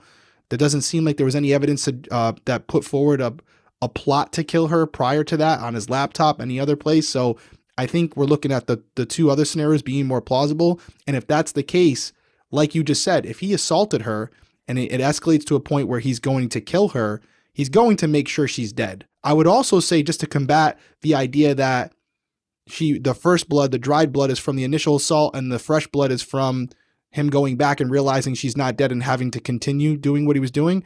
I would also make the argument that that could be a situation where she falls down the stairs. There's all this blood from the initial injury. It starts to dry up. He comes in. Now he's in the crime scene with her and he's moving her around. He's got her blood on him. He's touching walls. He's moving her body a little bit. And now blood from her body is getting on him. And now he's touching things. And now there's fresh blood over the blood that's been drying for almost 2 hours. So that could also explain it and still be an accident. And so again, I'm torn. You can go either way with it, depending on, I guess it goes back to what you were just saying again. It goes back to Michael. And when you look at him, what do you think he's capable of? Okay, I agree. It's tough to say that this was premeditated murder, but understand the prosecution charged him with first-degree murder, no lesser charges, meaning they believed it was premeditated. And when Dwayne Deaver, their blood spatter expert, when he talked about the blood spatter, he talked about it in a way as if it was a foregone conclusion that this was premeditated. But then you have to look at their motives, right? They got 2 motives that they sort of go back and forth with during the whole trial, depending on what's convenient for them, depending on what they're talking about. Either A, it was the money, he was killing her for the money, which would suggest premeditation, or B, it's the pictures that she sees on his computer, and then they have a fight, and then she dies because he attacks her, which is not premeditated, which I think we can both agree that her finding those pictures and then saying, oh, what is this? And then him being and attacking her, not premeditated. Yet they brought that up and used that as a theory for his motive and still charged him with first-degree murder. So it just doesn't seem like they even knew. They were literally just throwing things at the wall. And usually you see that with the defense team, not the prosecution. You really want the state to kind of have a handle on what the hell they think happened before they go into this trial and start throwing things around like a wild person. Yeah. This one's a head scratcher. I'll say that. It's a head scratcher. I've never seen such a ass backwards prosecution team than this one. And I have. I hope you have. Go watch the O.J. Simpson trial. Well, I mean. Let's have him try on a glove when he has been off his arthritic medication for 2 weeks. It's a smart one. Well, but I mean, that is another, obviously we think OJ did it, right? And so the prosecution did too, right? So, but you sometimes believe something so heartily that you think you're invincible. You believe it so heartily that you're like, there's no way this glove ain't gonna fit. So what's the harm in doing this? Because we think we're invincible. We're just gonna fly through like Superman here and nothing can touch us. We're bulletproof. And then you shoot yourself in the foot. Because you're not bulletproof. Mm-hmm. So Michael's defense team used forensic neuropathologist Dr. Jan Liestma to contradict the opinion of the medical examiner and the neuropathologist who had performed Kathleen's autopsy. I do want to say that I read the neuropathologist who did Kathleen's autopsy was not board certified, whereas Dr. Jan Liestma was. I read that. I don't know if it's true, but I'm just going to put it out there. Dr. Liestma had worked as the chief of neurology at Northwestern University's Medical Center. He was an associate medical examiner and neuropathology consultant, and he had examined over 5,000 brains and had reportedly consulted on hundreds of cases of beating deaths. And he disagreed with the results of the autopsy and with the prosecution's claim that Kathleen had been beaten to death with a fireplace blowpoke. Now remember, at this time, the prosecution did not have the actual murder weapon, but they did bring in a similar blowpoke so that the jury could see it and feel it. And they kept waving it around, and they were always walking around the courtroom with it. And it really looks like the whole idea of the blowpoke being the murder weapon originated with Kathleen's sister, Candace Zamperini. And Candace testified that she'd given Kathleen this fireplace blowpoke for Christmas of 1984. So when Kathleen was still married to her ex-husband, Fred Atwater, her sister gifted her this blowpoke. And, she said, I gave it to her in 1984, like she always had it. And she showed the police pictures from 1987, 1996, 1999, where the same blowpoke was seen in Kathleen's house when she was with Fred and then when she was with Michael. But when the police searched the Peterson home after Kathleen's death, allegedly, they couldn't find it anywhere. However, when David Rudolph showed Candace pictures of the Peterson fireplace in 2000, there was no blowpoke in the pictures. And Candace was like, yeah, well, I don't know if it was there in 2000. I hadn't been to my sister's house since 1999. The prosecution was actually able to get their hands on this replica blowpoke, which was exactly the same as the one that Candace had given Kathleen, because apparently Candace Zamperini had a thing for blowpokes, and she gifted them to everyone. So they were able to get another one of these blowpokes and use it to show the jury what kind of weapon could have been used to cause Kathleen's death. And the reason the prosecution seems to have placed all their eggs into the blowpoke basket is because of the fact that Kathleen had these lacerations on her head, but those lacerations weren't deep enough to cause skull fractures or brain damage. And the blowpoke it's long and it's thin. So they believed that they could have caused those lacerations, but it's hollow, right? Because apparently a blowpoke can be used, believe it or not, to blow or poke. You know what I mean? For a fireplace, you can blow through it because it's hollow. So you can stoke the fire that way, or you can poke at the logs. Also, it does both, which is kind of crazy because I'd never heard of a blowpoke before in my life. But apparently it's this long, thin, hollow tube that also is a pokey thing on the end. And that's what they thought had made these lacerations, because they're figuring okay, it's strong enough to break skin, but not strong enough to break, bone. I want everyone to take a drink if you're over the age of 21 every time Stephanie says poke tonight. Or blow. Hey, now, see, I wasn't going to go there. See how I stuck just a okay, never mind. Head in the gutter. Well, I'm going to say blow and poke a lot more, so grab your drinks. That's what I'm saying. I know it's coming. I can see it in the script, so... So Dr. Jan Liestma, he was basically on a roll, and he pointed out this blowpoke could not have been the weapon responsible for the wounds on Kathleen's skull, because every weapon leaves its own distinctive marks, and the blowpoke, which was round and a half-inch in diameter, would have split her scalp in a straight line only where it contacted her head, and that split would have been in a V or Y-shaped pattern where the round skull curves away from the straight blowpoke's impact point.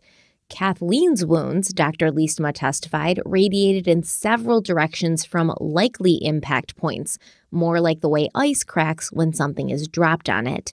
He said that Kathleen's wounds were more likely to have come from hitting her head against a flat, immovable object, like stairs.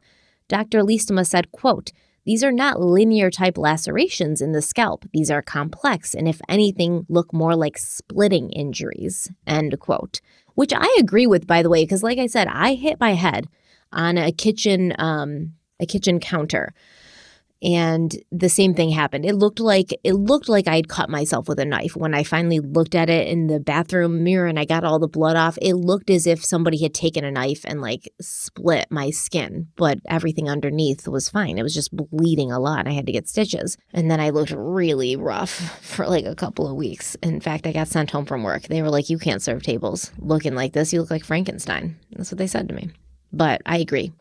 When you look at the wounds on Kathleen's head, and some of these are tri-pronged. So it almost looks like Dr. Liestma explained, like when you drop something, like if you dropped a bowling ball on some thick ice, it would kind of have these like fractures or like, kind of arms that come off the impact point. And I do think that the wounds on her head, from what I could see as far as the drawings, did look like that. Dr. Liestma also said that in his experience, the vast majority of deadly beatings to the head resulted in skull fractures and damage to the brain underneath, and neither of these were present in Kathleen. Dr. Liestma also disagreed with the medical examiner, Dr. Deborah Radish, who had already testified that there were defensive wounds on Kathleen's hands and arms. Dr. Liestma said that Kathleen had no broken bones in her hands or wrists, which you would expect to see if she was defending herself against a swinging metal rod. According to Dr. Liestma, Kathleen had fallen and hit her head, causing wounds that bled heavily, and when she tried to stand up, she slipped on her own blood, falling again and hitting her head again, causing a total of 4 or 5 impact sites. When Dr. Jan Liestma was cross-examined by District Attorney Jim Hardin, he was confronted with his own words from a 1987 textbook that he had written. And in this book, Dr. Liestma had claimed that a contra coup injury is one of the telltale signs of a fall that affects the back of the head. And basically, and I didn't have to look this up because I remembered it from a different case, the Lindsay Parton case, it basically means that you would see bruising on the brain that's caused when the brain moves back and forth inside of the skull. So if you were, shooken or, you fell and hit your head very hard, your brain would sort of like go and fly forwards towards the front of your skull, and you'd see bruising on corresponding areas of the brain. And there was no coup or contra coup injury on Kathleen's brain. So basically, the district attorney, Jim Hardin, was like, how can you say so confidently that she had fallen down the stairs when she doesn't have coup or contra coup injuries on her brain? And Dr. Jan Liestma, when asked about the red neurons that the neuropathologist had seen, he even claimed that they indicated that Kathleen had suffered severe blood loss at least 30 to 45 minutes before she died. But he did say that it didn't take 2 hours for those red neurons to pop up. They could come and be seen in the brain within 30 to 45 minutes, which once again would support Michael Peterson's claims that he'd been outside and he came in when Kathleen had already fallen and there was already quite a lot of blood. And it was Dr. Liestma who claimed that the injury to Kathleen's thyroid cartilage would be consistent with a post-mortem injury, similar to artifactual bleeding when the spine is removed during autopsy. Dr. Liestma also talked to the jury about 257 autopsy reports from people who had died in North Carolina from blunt force trauma to the head as a result of a beating. Of the 257, Dr. Liestma informed the jury that 215 autopsies showed skull, facial, or other associated fractures, and of the remaining cases, only 8 of them did not have traumatic brain injury. So basically, out of the 257 autopsy reports where people had died after being beaten, only 8 of them did not have traumatic brain injury or skull, facial, or other associated fractures. So if Kathleen was in the same boat and she had been beaten to death, she'd be in the drastic minority of cases where she wouldn't be exhibiting any of these things. Pretty compelling, right? Yeah. Pretty compelling. I think so. And that's deferring to the experts. If you're to believe them in this case and you're believing they're coming from a place of truthfulness where they're not just trying to skate it one way or the other, that's obviously always a lens you have to look through and consider. But that statistic that they're putting out, I'm sure was confirmed and vetted and more than likely accurate. So that all being the case, it doesn't mean it's not 100%, right? There are cases where you do have situations where people are assaulted and you don't have those signs. So she could fall into that category. but more likely than not, it wouldn't be the case. And then you have these weird circumstances surrounding this particular case where we don't even know if it was an assault. In some of those cases, I'm sure they definitively knew, based on whatever evidence they had, this person was assaulted, and yet they didn't have these signs. All of those cases, they definitively knew that it was a beating death, yeah. They knew it was a beating, and you still didn't have it. And this one, we're not even saying that. We don't know. We truly don't know. So to have that here is interesting. But then again, you go back to what you were saying earlier about the neurons and things like that, and it's a seesaw. You go back and forth throughout this whole story where there's moments where I'm like, not looking good for Michael. And then like 15 minutes later, we get into the 911 call, whatever. And I'm like, we disagreed there, but I'm back and forth on it. And I feel like what's interesting to me, knowing what happens as near the end, as far as the Alford plea and stuff, I don't know why he felt like he needed to take that in this case. Maybe he just was really scared of potentially what could happen. But man, this is so far to me, a weak case. I agree. It is a weak case. And in fact, I'm stunned going deeper into it that the jury came to the conclusion that they did. And, we will find that they did come to this conclusion based heavily off of Dwayne Deaver's testimony, which turned out to be bullshit. So, to put it kindly. And once again, I will say, like, when you're looking at these statistics, only 8 of them to not have these things like Kathleen. And when you look at the red neurons, it's not as if red neurons only occur when somebody's beaten to death. They can occur anytime there's head trauma or trauma that prevents blood from getting to certain areas of the brain. Car accidents, falls, things like that. You will see those red neurons. They are not a sign that somebody has definitively been beaten. It just happens when the blood can't reach the brain tissue and the brain tissue dies, and then those red neurons are born out of that brain tissue dying. But here, if you look at Dr. Jan Liestma's statistics, that is very compelling. So let's take a quick break and we'll be right back. At the start of the new year, we always have the best intentions. I know that personally, I've already promised myself that this is going to be the year I focus more on me, try to take better care of my physical and mental health by being more physically active on the day-to-day and spending less time on my phone. But we all can use a little help to reach our goals. And when it comes to taking care of myself, I know I can depend on Daily Harvest to make that job easier. Daily Harvest delivers delicious harvest bowls, soups, flatbreads, snacks, smoothies, lattes, and more, all built on organic fruits and vegetables. I personally will always love Daily Harvest smoothies. Like, I love all of the stuff that they have. I like their harvest bowls a lot too. I like their soups a lot, but the smoothies are just always going to be OG for me because I have a bad habit of not eating during the day when I'm working, and being able to just throw a Daily Harvest smoothie in the blender and have something that's not only good for me but delicious in just a few minutes is truly priceless. Daily Harvest works directly with farmers to source the best ingredients. Those ingredients are then frozen at peak freshness to lock in the flavors and nutrients, and they never use artificial preservatives or ingredients. With nourishing, easy to prep options like their smoothies, I never have to think twice about what to eat for my next meal, snack, or even dessert because Daily Harvest has some amazing ice cream too. Everything stays fresh in my freezer until I'm ready to enjoy, not only making my life easier and healthier, but also reducing food waste. And Daily Harvest is really committed to human and planetary health, which means they do their absolute best to ensure transparency and integrity when it comes to their ingredients and the humans who grow them. By supporting farmers who invest in practices that increase biodiversity and improve the health of our soil, and by delivering food in recyclable and compostable packaging whenever possible, Daily Harvest does the work. All you have to do is eat and enjoy. We love Daily Harvest a lot. Derek's going to tell you how you can try Daily Harvest out for yourself. If eating well is a goal for 2023, let Daily Harvest support you on the journey. Go to dailyharvest.com/crimeweekly to get up to $40 off your first box.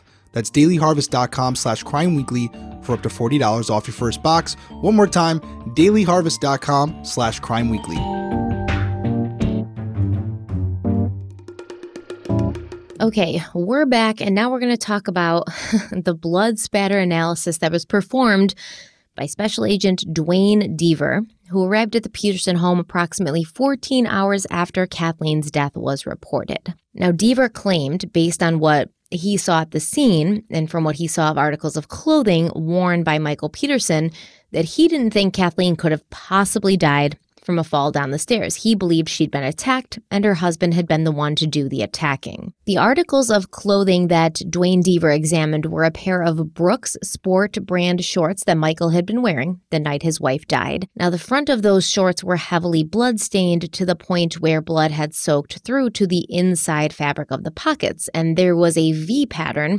on the front of the shorts, like kind of in the crotch area, and Dwayne said that it looked like this blood had been, basically tried to be washed up on the shorts. Like Michael had gotten the blood all over his shorts and then he took water and like kind of scrubbed it in that V area to like clean the shorts. Dwayne Deaver said he would have expected to have seen some smears and contact blood stains on Michael's shorts from when he'd been embracing Kathleen, but Deaver said he also noted blood spatters, including blood spatter on the inside of the right leg of Michael's shorts. To Dwayne Deaver, the blood spatter inside the right leg of the shorts was something that he had seen in relation to many crime scenes, but not crime scenes depicting accidental deaths. The blood being on the inside of the shorts told Dwayne Deaver that Michael Peterson had been standing over Kathleen, hitting her, causing the blood to spatter upwards towards him. The evidence team had also collected 4 white athletic socks, which had been found at the bottom of the staircase, along with a pair of white men's Converse athletic shoes, size 8.5. These were Michael's shoes.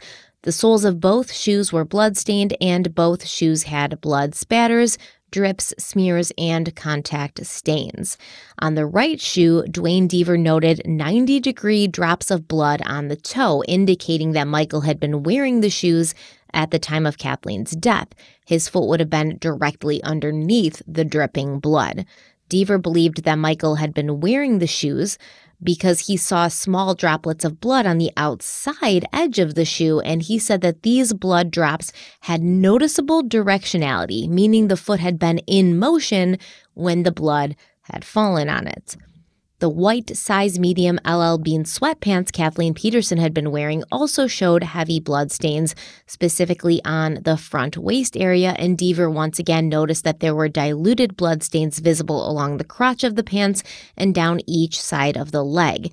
Now, what stood out the most about the pants Kathleen had been wearing when she died was the transfer stain in blood found on the back of her right leg, a shoe track in blood that matched Michael Peterson's size 8.5 Converse sneakers.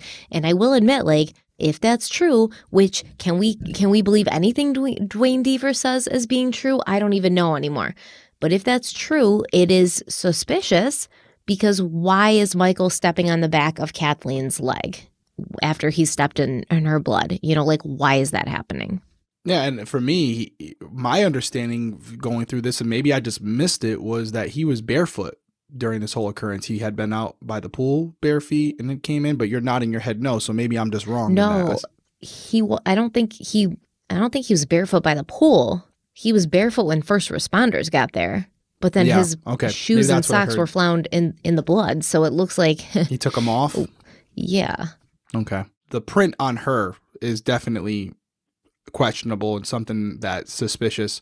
The fact that the shoes were found so close and the socks were found so close to where whatever happened occurred, it does weaken its strength a little bit to me. Now, if those Converse shoes or socks doesn't even matter if it was both, were found somewhere else in the house, where nowhere near where they could have gotten blood spatter on them during whatever occurred, then it would be a lot stronger to me. But I'm not discrediting them at all. It's definitely valuable evidence that we have to interpret and kind of try to understand what the blood spatter on them means. And again, we have another expert here, and you don't really like this guy from what I can tell. I don't know where we're going with it, but oh man, because if Michael Peterson is guilty, Dwayne Deaver screwed everything up by literally pulling stuff out of his ass is what happened here. Okay. So I don't like him. I can tell. So I think what he was trying to say was okay, Michael comes in with his shoes on. He's got his shoes on. He beats Kathleen to death while he's wearing the shoes, causing her blood to drip onto his shoes. He steps on her while he continues to beat her, even though he's already got blood on his shoe, which leaves the blood on her pants.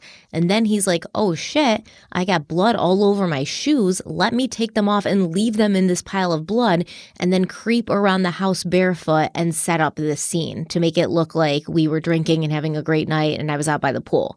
That's what Duane Deaver is basically saying happened here. Yeah, I mean, it's possible. I know I keep saying that, but yeah, who am I to say, oh, he's completely wrong? There's no way, shape, or form that could have happened. It just seems awful sloppy, right? Because if that's the case, then you would assume there was some premeditation and it seems like it wasn't well thought out. But I guess you could make the argument that if this was a crime that escalated over time and it wasn't expected, after the fact, when Michael realized what he had done, that's when he's trying to go back and clean up his mess in hindsight so that he doesn't have law enforcement looking at him, which clearly didn't work. But I would think that whether it was accidental or intentional, I don't know why you're taking your shoes and socks off. I don't think that's something I would have been thinking about. That's more questionable to me than what some of the evidence we've discussed, like the idea that he cleaned up some of the blood and decided, oh, let me get my wife's blood off let me get these bloody shoes and socks off before law enforcement gets here. Because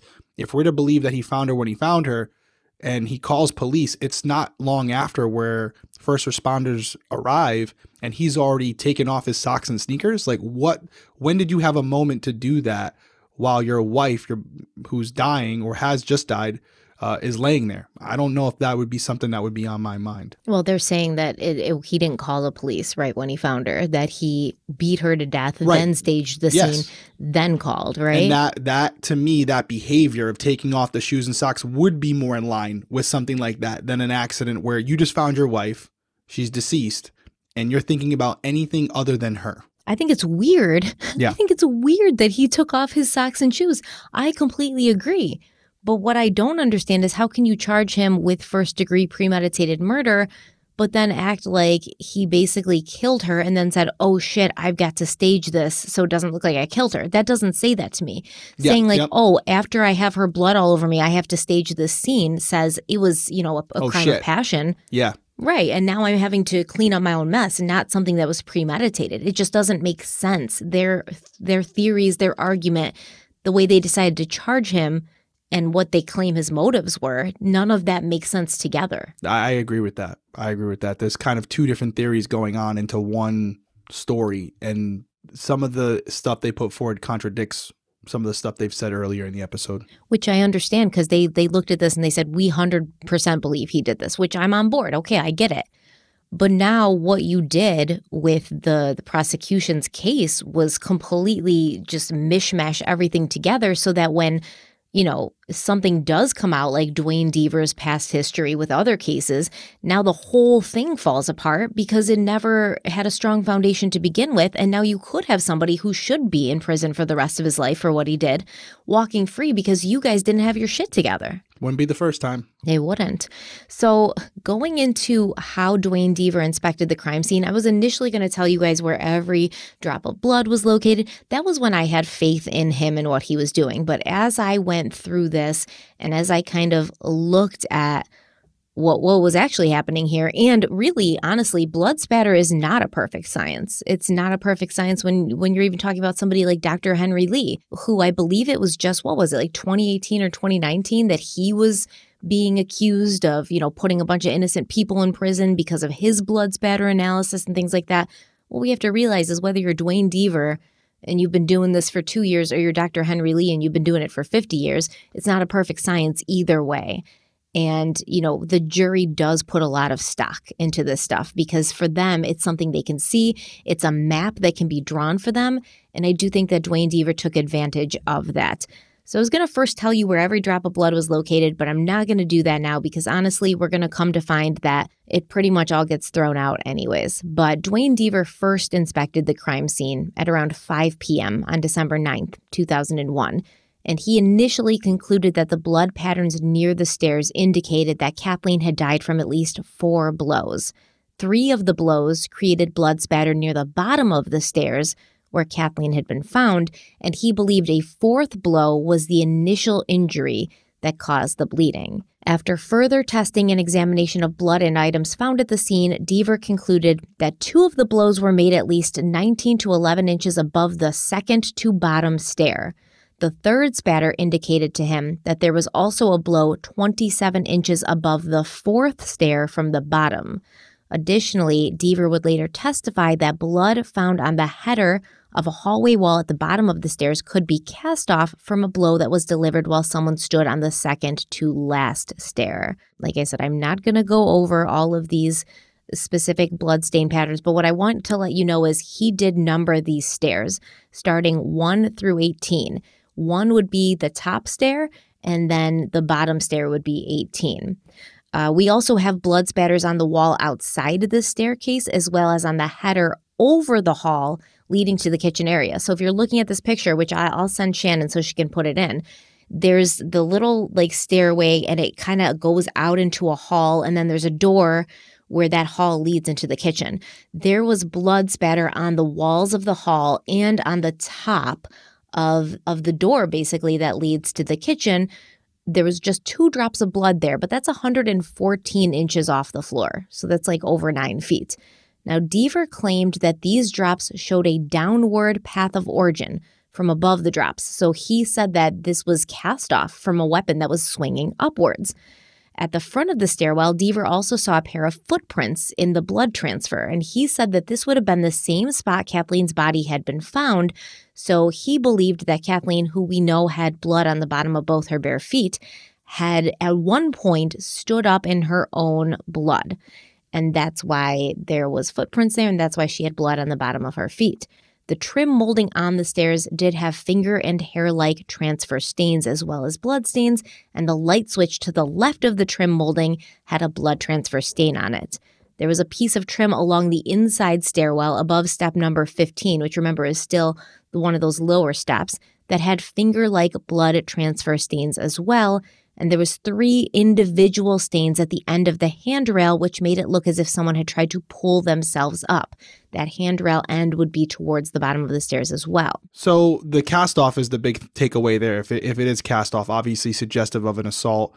And I'm trying to, as you're reading it, play it out through my head.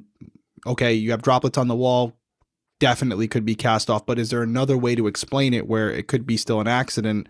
And I'm thinking in my head here, I don't know if it was ever brought up, but if Michael walks in and he grabs her initially, he's got her blood on him, and he's kind of flailing around, taking off his shoes, taking off his socks. He could have some droplets spray onto the wall. It may also explain the one spot of blood that you had mentioned that I thought was interesting, the light switch, to have blood on the light switch itself.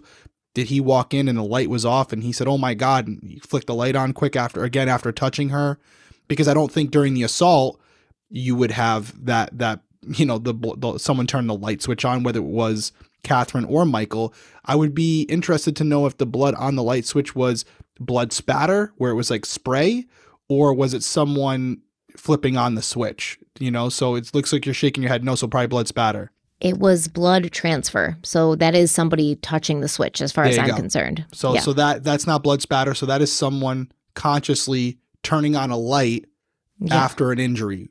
And so you have clearly at that point, Kathleen's bleeding and either she or Michael flipped a switch on.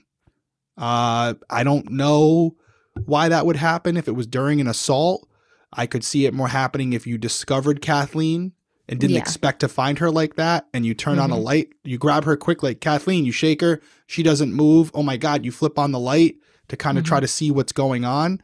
I don't know if I can see a world where he's flipping on the light switch after he kills her, but I guess the people out there would say, you could argue, he's staging it. He's setting it up. He's making it look like, okay, she was in the house. She was fine. She flipped on the switch to go up the stairs. She slips and falls and accidentally hurts herself. And then poor Michael comes in to find her later.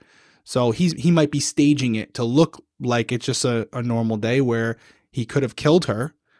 And now he's got his blood all over himself. And now as he's staging it, there's blood transfer occurring in multiple areas, including the light switch. So again, whichever way you want to look at it, you can take this information and mold it to fit your narrative. But this is purely an opinion by this guy, and I get where he's coming from as far as some of the blood spatter, but I feel like the most interesting thing that I can't explain is the fact that there's I just want to make sure I got this right, a bloody potential shoe print on the back of her leg, right?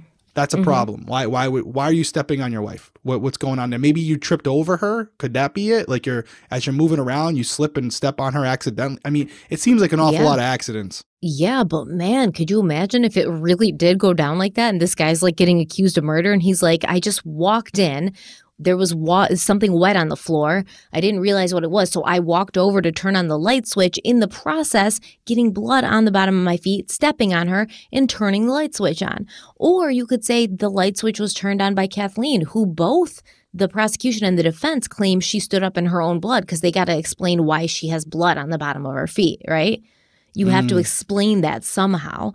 So she falls, hits her head, starts bleeding, and as she's injured, she's trying to stand up because she doesn't realize what's going on, and then she slips in her own blood again. So maybe as she's standing up, pulling on the handrail, pulling herself up, she goes to flip the light switch, and that's where that blood comes from. We don't know, but what I will say is only 2 drops of cast off on the header because there's just 2 drops up there. There's none on the ceiling. Okay, there's if you're getting hit that many times, you'd expect there to probably be more than 2 drops of cast off, right? Yeah, usually if she's bleeding the entire time, it depends on what injuries caused her to bleed. But if you have 6 blood spatter patterns, you would expect to see 7 blows because obviously the first blow, there's no cast off. The cast off occurs after the victim is bleeding. So as you're assaulting that person, their blood is now on the instrument or your hand. And as you're bringing it back, you're casting off the blood onto the wall or onto whatever object you're talking about. So, yeah, you would expect to see more, especially with the amount of blood that you have in that area, right? If it's this bloody crime scene where she's being murdered with his fist or with a weapon, I think you would see more blood on the wall, or you would have some type of luminol test done later and find just blood everywhere that's been cleaned. Now, listen, there's no cast off from this blow poke that they literally talked about every single day. No cast off from this blow poke. And when Dwayne Devers asked about this on the stand, do you know what he said? No, but you're going to tell me. Yeah, he said, well, if Michael Peterson wiped the blow poke off on his shirt every time he went back to hit her, like after every blow, then you wouldn't see cast off. So it's does that make any sense? That's ridiculous. Yeah, I'm not buying it. Who's literally like beating somebody to death with a blow poke and like, hold on, this blow poke is messy. Let me wipe it off on my shirt before I go back for another hit. Like, that's ridiculous because that's going to assume that like Michael Peterson knows there's going to be cast off, so he has to prevent that. And Dwayne Devers was saying this because he's like, well, it's premeditated. He knew there would be cast off, so he's like making sure that the crime scene doesn't, look like a murder. But you guys said it looked like a murder as soon as you walked in. So, like, you're contradicting yourselves again. Yeah, I'm definitely leaning more towards if this was an assault, it wasn't premeditated because he did a really shitty job if that were the case.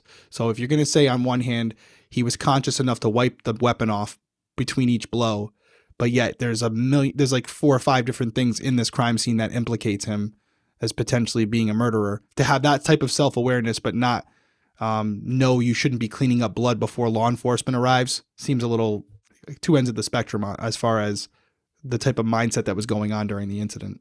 Yeah, he's stepping on the back of her leg with his bloody footprint, but he's like, can't leave cast off. Come on.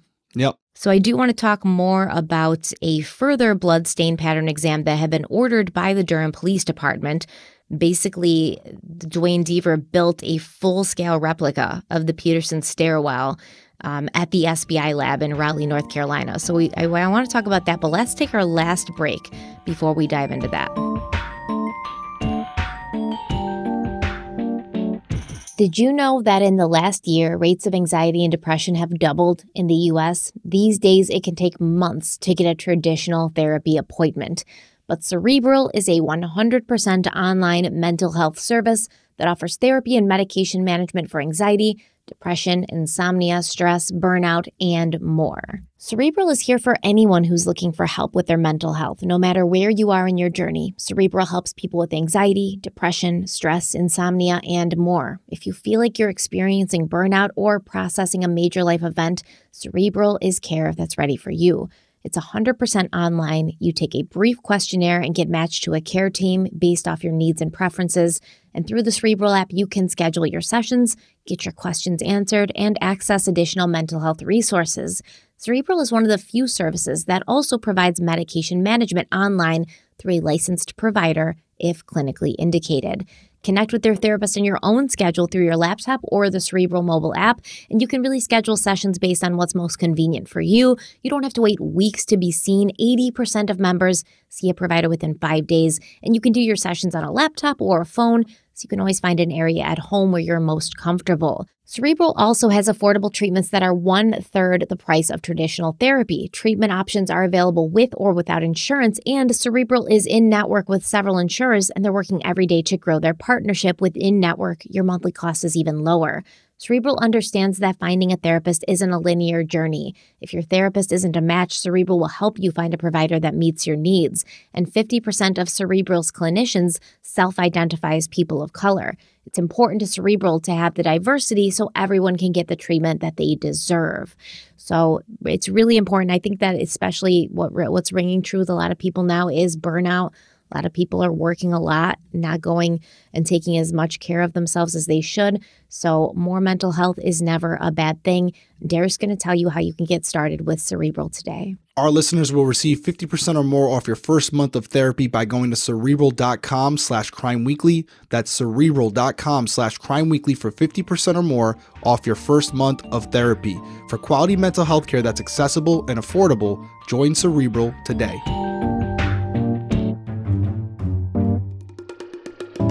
So a couple of things to mention about this replica was basically Duane Deaver decided that there had been at least 2 points of origin for the blood spatter, and there was an unstained area on the wall that measured approximately 10 inches long and 4 inches wide, and this area was surrounded by blood stains. So Duane Deaver said it was clear to him that this voided area had already been cleaned. However, he kind of figured this out after, making the replica and kind of re-putting everything back together. So I'm not sure if they checked that voided area for blood stains with luminol or things like that. I don't think they did. The weird thing about the actual staircase, though, is even 2 years later, it still hadn't been cleaned, right? So Kathleen's sister, I think it was Candace and Lori, they came and they started cleaning the blood, but it was too hard for them.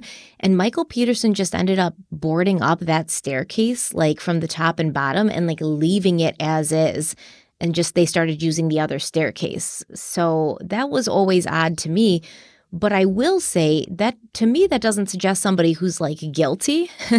It suggests somebody who's I think that if somebody actually knows how to read these blood stains, it will tell the true story of what happened. So I'm going to leave it as is and board it up so that it can be looked at again. And they did bring the jury back during his trial to kind of stand in that stairwell and see for themselves what it looked like, which I believe backfired because, like I said, all the blood was still there by the time the trial started and the jury came to visit the Peterson home and see for themselves the stairwell. And there was just a lot of blood. And I think that they were very shocked by that. So I think it backfired for the defense team. Yeah, just by looking at some of the photos, I could see how that would be the case where you have normal citizens who are not exposed to this. They're being told certain things. They've seen photos, but there's no substitute for seeing it in person and to understand that what you're looking at and process it, that's someone's blood. And they sustained it during these injuries. And then you're thinking about they're getting a layout of the kitchen and where it happened. And they're thinking to themselves, in proximity where Michael would have been out by the pool and coming in here, how would he have not have heard her if she was yelling or heard some banging or whatever? They start to process their own thing because now they're putting themselves in the environment where it happened. Couple that with the amount of blood seen on the walls. Yeah, I could see how someone would leave that house going, no way she fell down the stairs. Yeah, that's pretty much what happened. I think Duane Deaver's testimony combined with this field trip to the Peterson home really cemented that in the jury's mind. But when you look at the diagram that Deaver kind of drew, there's steps 16 and 17, which are going to be, if you're going up the stairs, it's the second and third step. And there was blood in the corner of the wall above step 17. And then there was a line of blood spatter that ran above steps 16 and 17, and that would match an area where a metal chairlift had been located. And for anybody who doesn't know, elderly people or disabled people will have these chairlifts so they can get up and down the stairs. It's just a little chair on kind of a rail, and then the chair moves up the stairs and down the stairs. My grandfather had one. I tried to slide down it when I was young. It didn't feel good. It really, really hurt me. My imaginary friend told me it would be a good idea, and it wasn't, because there's like a thing at the bottom of it. It's not like a slide. There's like a little machine at the bottom of it. So the people who had owned the house before the Petersons had installed this, and it was still there when Kathleen fell down the stairs, and the chairlift device had blood on it and blood stains behind it. And based on the cleanup attempt that had happened using water or some other liquid, specifically on that bottom step where Kathleen's head had been when the first responders got there, and the rest of the blood stains, Deaver believed that Kathleen had been struck repeatedly and that her body had also been moved to several different positions. And he believed that as well, because remember, I kept saying there was finger-like stains and hair-like stains. So Deaver kind of believed that Kathleen's hair had blood in it, and as she was being moved, her hair was sort of like painting blood stains on the stairs and the wall. So during the trial, David Rudolph, Michael Peterson's attorney, stated the issues he had with Duane Deaver's recreated experiments that ended up bringing Deaver to the conclusion that Michael had beaten Kathleen to death with a fireplace blowpoke. Deaver insisted that he wasn't trying to recreate the scene exactly. He was simply trying to see what impression blood leaves when it's dropped on a surface or wiped on a pair of shorts or beaten out of someone with a weapon. Duane Deaver told the jury, quote, "A forceful impact occurred on step number 16. It was an impact on the surface, and the back of the head of the victim came in contact forcibly. It is consistent with something more forceful than a fall." End quote. At the end of the day, Deaver said he believed that Kathleen had been hit on the back of the head at least 3 times, and that the back of her head had also hit 2 wooden stairs. Based on the evidence, he believed her husband Michael had been standing right over her when she was killed, not sitting outside enjoying the mild weather and smoking his pipe. An attacker had struck Kathleen with a weapon, like the missing blowpoke. The attacker had been standing outside the stairwell. Kathleen then fell forward onto the stairs, where she was hit twice more in the back of her head. Kathleen attempted to stand up, and at one point she was standing up, and then her head forcibly hit 2 more steps.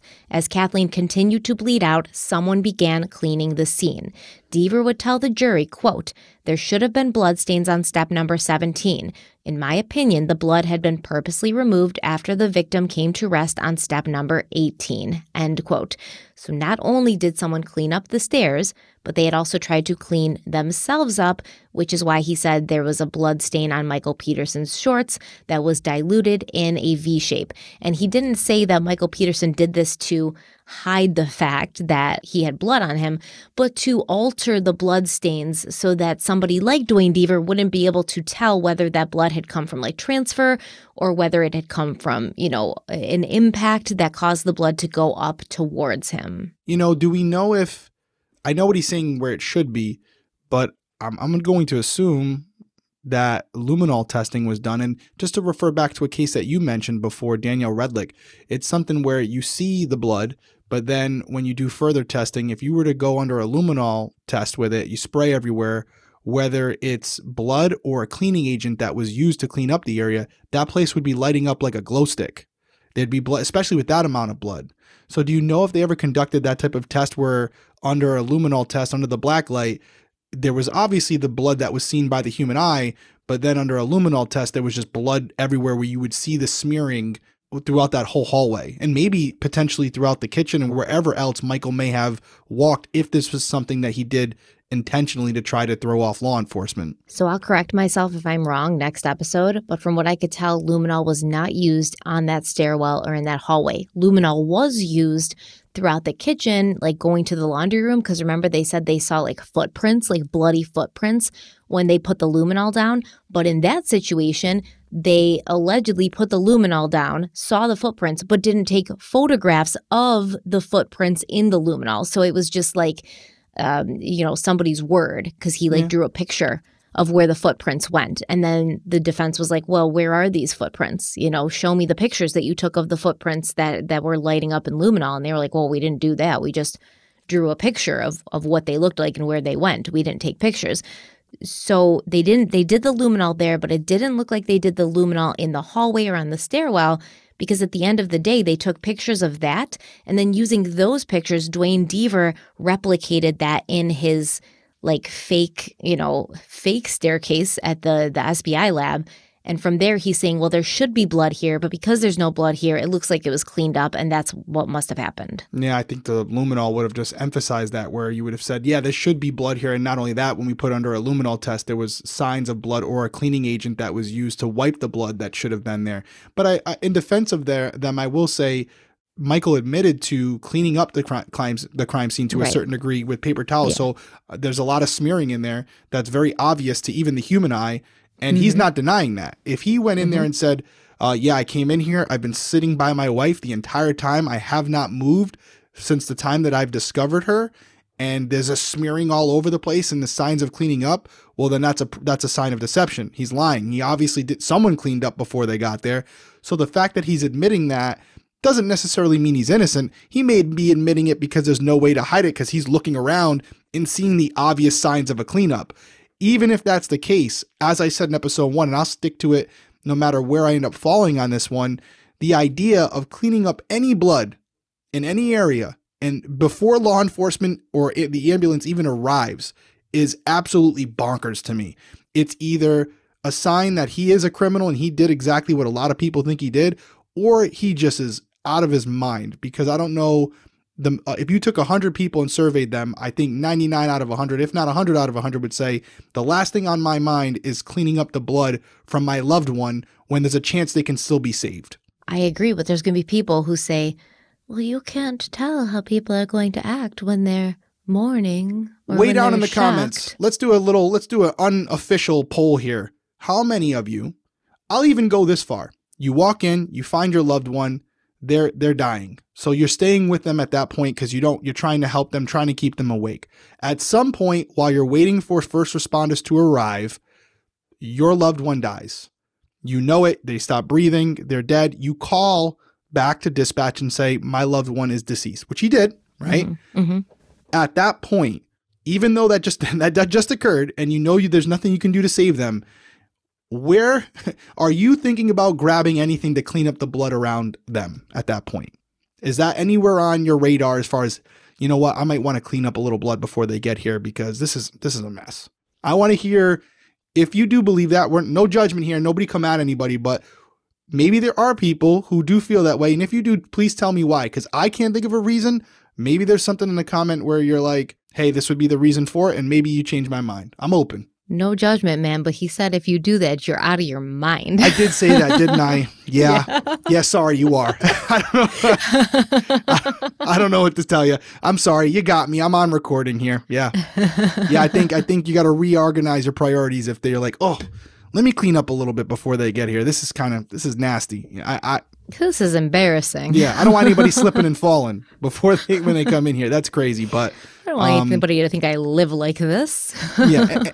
And not to make light of it, that's where it comes from me. It's not necessarily the lack of blood in certain locations that's suspicious to me. It's the idea that Michael would even consider cleaning up the blood in the first place. So there's still a problem with what happened in that stairwell, whether it was an accident or intentional. It's still questionable. I just don't know if the lack of blood, you could automatically assume that it was cleaned up when you can't see it and there was no test to definitively determine there had been blood there that was cleaned up before law enforcement arrived. Yeah, I think it's more likely that he cleaned up the blood and then was like, because he was suspicious and he was like, oh, it looks suspicious if I say I didn't clean up this blood because it's obvious. So I'm going to say I cleaned up the blood, but I'm not going to say why, Okay. Right? Because if he did something wrong and he tried to clean it up, that is kind of a first reaction. But then he realized like, oh, it's going to look like I tried to clean this up. But if it was just an accident, I don't see why he would try to clean it up. Yeah, I don't either. I agree. And if I'm to like replay this episode in my head, I would say I was leaning towards accident the way my questioning and comments have been. But I will tell you, that's a big problem for me. I know we've talked about some more physical evidence with the injuries and all that stuff, and that's very important. But sometimes the most simple things are the things that bug you the most. And the idea of cleaning up your wife's blood so early in it when there's still a chance that she can be saved just seems crazy to me, that you would leave her side at any point to go grab a paper towel or a towel when she's still there. And you're not a doctor. You don't know for certain that she's gone. You being there, talking to her, whatever, might be the thing that keeps her alive. So to put her down and leave her there alone just makes no sense to me. Yeah, I agree. And, but once again, this is just talking about how somebody's reacting and what their emotional state is. Yeah, we can't say. True. That's true.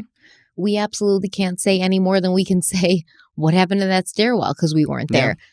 But just our opinion, it's weird. And if he could, Michael, if you're listening and you want to give a call in and explain your thought process, we will definitely entertain it. But by the way, this isn't a knock. I think we both can agree on the surface, Michael's a weird guy. So it's not completely out of the realm. And that's not a knock. It really isn't. But he's an interesting guy, to say the least. So maybe that's his character. I don't know. There's quirky people out there. I don't know what the rationale would be, but maybe if we heard it directly from him, it would make sense. I don't know, because that's just the way his brain works. I don't know. Yeah, I'm open to it. If he wants to explain it, I am open to hearing it. Don't hold your breath. Well, for the defense, we have forensic pathologist Dr. Henry Lee, who testified that after 240 hours of studying the crime scene, the photos, and visiting the SBI lab to view Duane Deaver's replica, he concluded that the evidence told him this was more likely to have been an accidental fall. The blowpoke the prosecution was insisting had been used to beat Kathleen to death would have been about 4 feet long.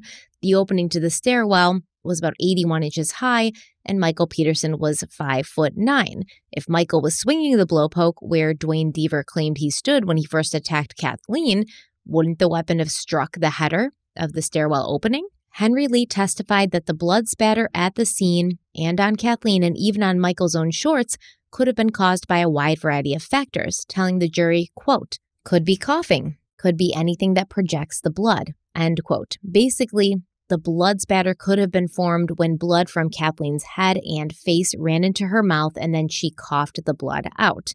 When DA Jim Hardin asked why Dr. Lee hadn't tested hair samples for DNA or tested the blood that was on the wall to see if there was saliva in it, Dr. Lee responded, quote, that's not my job, that's your job, end quote. Ouch. Dr. Lee said that the Durham police and the SBI had done a good job with the case, but he had a different opinion than they did. He said he couldn't exclude everything, but he felt the scene was just more consistent with a fall than with a beating. And Lee talked about Duane Deaver and his full-scale model of the stairway. He referred to it as child's play. And when DA Jim Hardin went for Lee again, saying, quote, didn't you tell Duane Deaver that he'd done some of the best work you had seen, end quote. Henry Lee responded, quote, no, I tell him it was the best model I had seen, end quote. Hardin then pulled out a copy of Henry Lee's book, which is called Henry Lee's Crime Scene Handbook. This was a copy of the book that Henry Lee had given Duane Deaver, and inside he had written in it, to Duane Deaver, one of the best, keep up the good work, warm regards, Henry Lee. And so Jim Hardin was like, well, you wouldn't have written that unless you thought he was one of the best. And Lee responded, quote, no, no, no. I give everyone courtesy, Chinese courtesy. I went to his place. He extended the courtesy. Let me see what he has. It's my upbringing. You can't write in there something like, you are totally wrong, end quote. In Henry Lee's opinion, the blood that Deaver had thought was cast off could have come from coughing, sneezing, wheezing, or from Kathleen's hair. And he kind of used the example of like a dog when it gets wet and it shakes and the blood like spatters all over. He also used a mouthful of diluted ketchup to elaborate and show the jury this. He showed the jury close-up pictures of Kathleen's face with blood stained around her lips and mouth, proving that blood had been around her mouth area. And then he said that there was far too much blood in the stairwell for Kathleen to have been beaten. On top of that, since the prosecution was stuck on the blowpoke as a weapon idea, you'd expect to see blood cast off onto the ceiling, but there was none.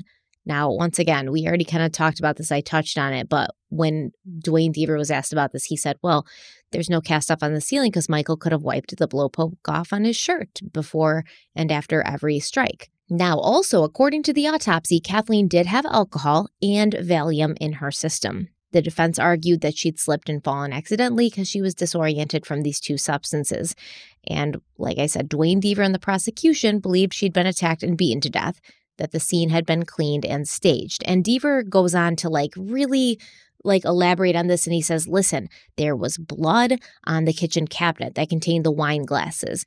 Those stains were finger-like, and they'd been found on the knob. Below that cabinet, there was a drop of blood on the kitchen counter. Near the sink, there were 2 wine glasses and an open bottle of wine. But inside the sink, there was a large pasta pot and a food strainer covering the drain. And when Deaver removed the strainer, he said he noticed a strong smell of alcohol, as if a lot of wine had been poured down the drain, maybe even a whole bottle, he said. And I just completely disagree with this. First of all, he's a blood spatter expert. So what are you talking about, a strong smell of alcohol? He's basically saying they didn't even drink wine. Michael poured the bottle of wine down the sink. This doesn't even match the evidence. She had alcohol in her system. And, Todd and Christina... Witnesses. Yeah, they saw her drinking. Right. So, when he goes off on these tangents like this, and first of all you have to do is pour half a glass of wine down the sink and you'll have a strong alcohol smell. I do it all the time. I know. It is very strong no matter how much wine you're pouring down the sink. But, the fact that you're even arguing that this wine was staged and you keep coming back to this, when there's people who saw her drinking and she had alcohol in her system, just shows me that you want to ignore all the evidence that doesn't align with your narrative. And that's concerning when you're supposed to be a scientific expert who's unbiased. Well, you're overstepping your area of expertise, right? When you're starting to weigh in on other things and speculate as to why things may have occurred the way they did, just stick to the facts. Stick to what you know. And I want to come back to that infamous blowpoke now. The instrument that the prosecution had been waving in front of the jury from the very first day of the trial.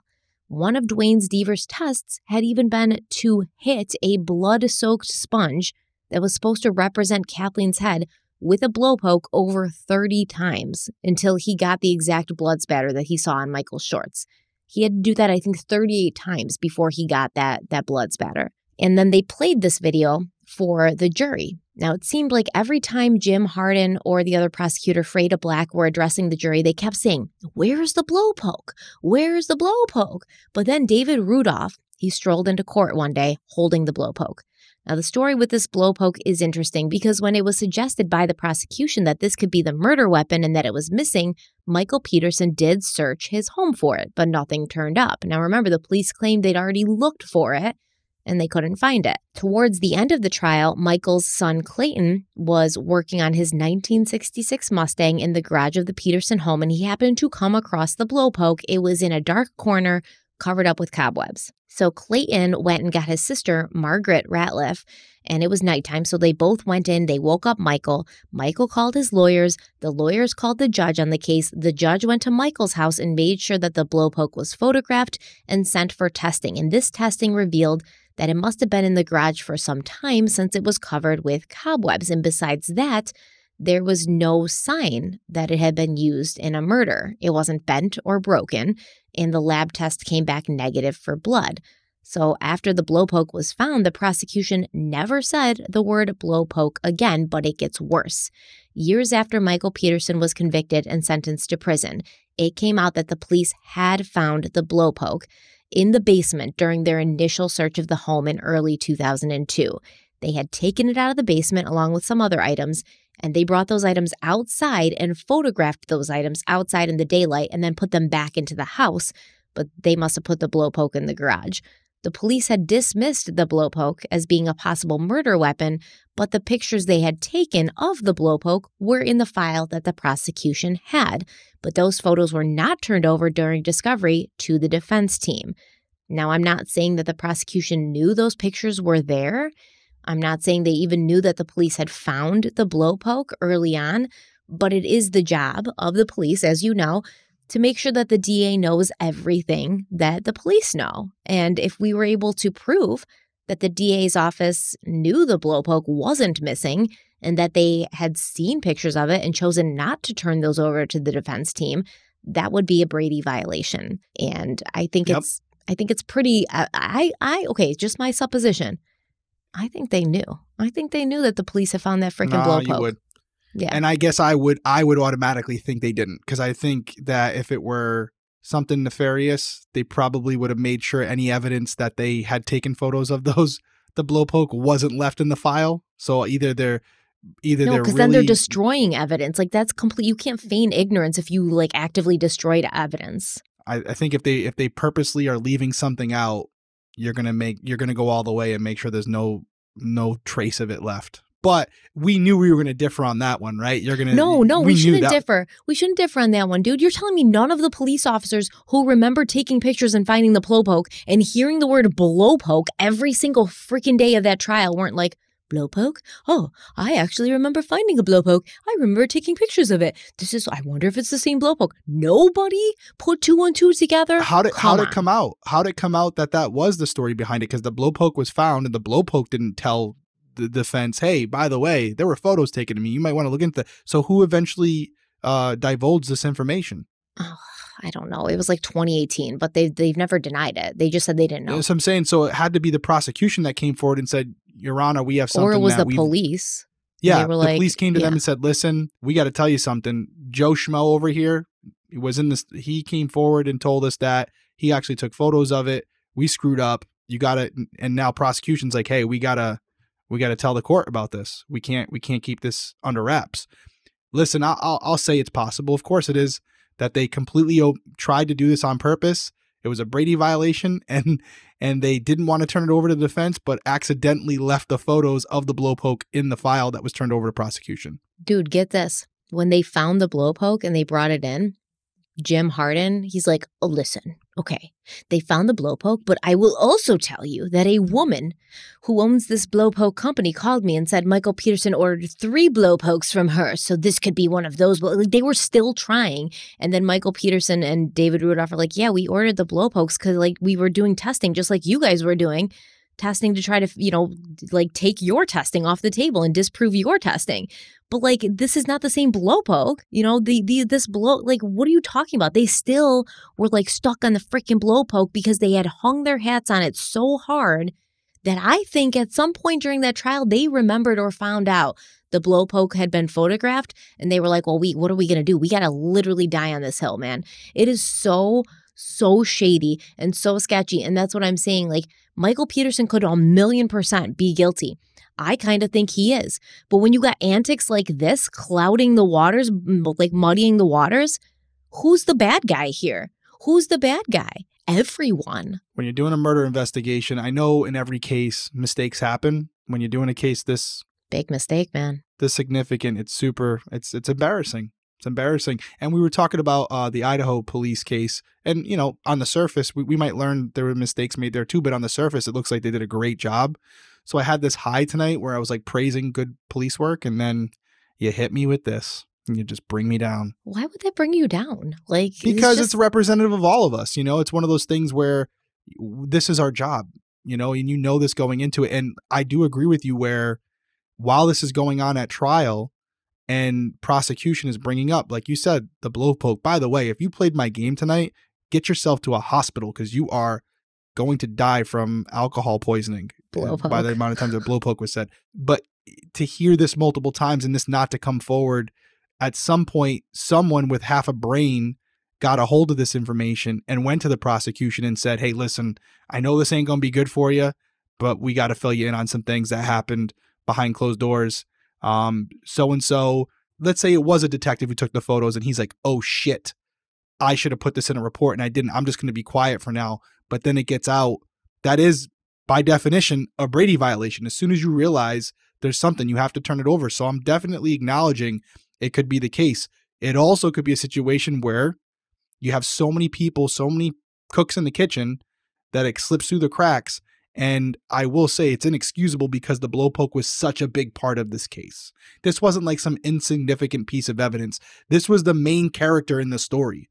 and you forgot that you found it and took photos of it, it's embarrassing. I don't know what else you want me to say. I'm owning that. It's embarrassing. Okay, I would argue that another possible Brady violation is a letter that the medical examiner, Deborah Radish, wrote to her boss, Chief Medical Examiner John Butts. And remember, Deborah Radish did Kathleen's autopsy. And in this letter, Deborah Radish basically says, like, listen, I don't really feel comfortable saying that Kathleen Peterson died from blunt force trauma.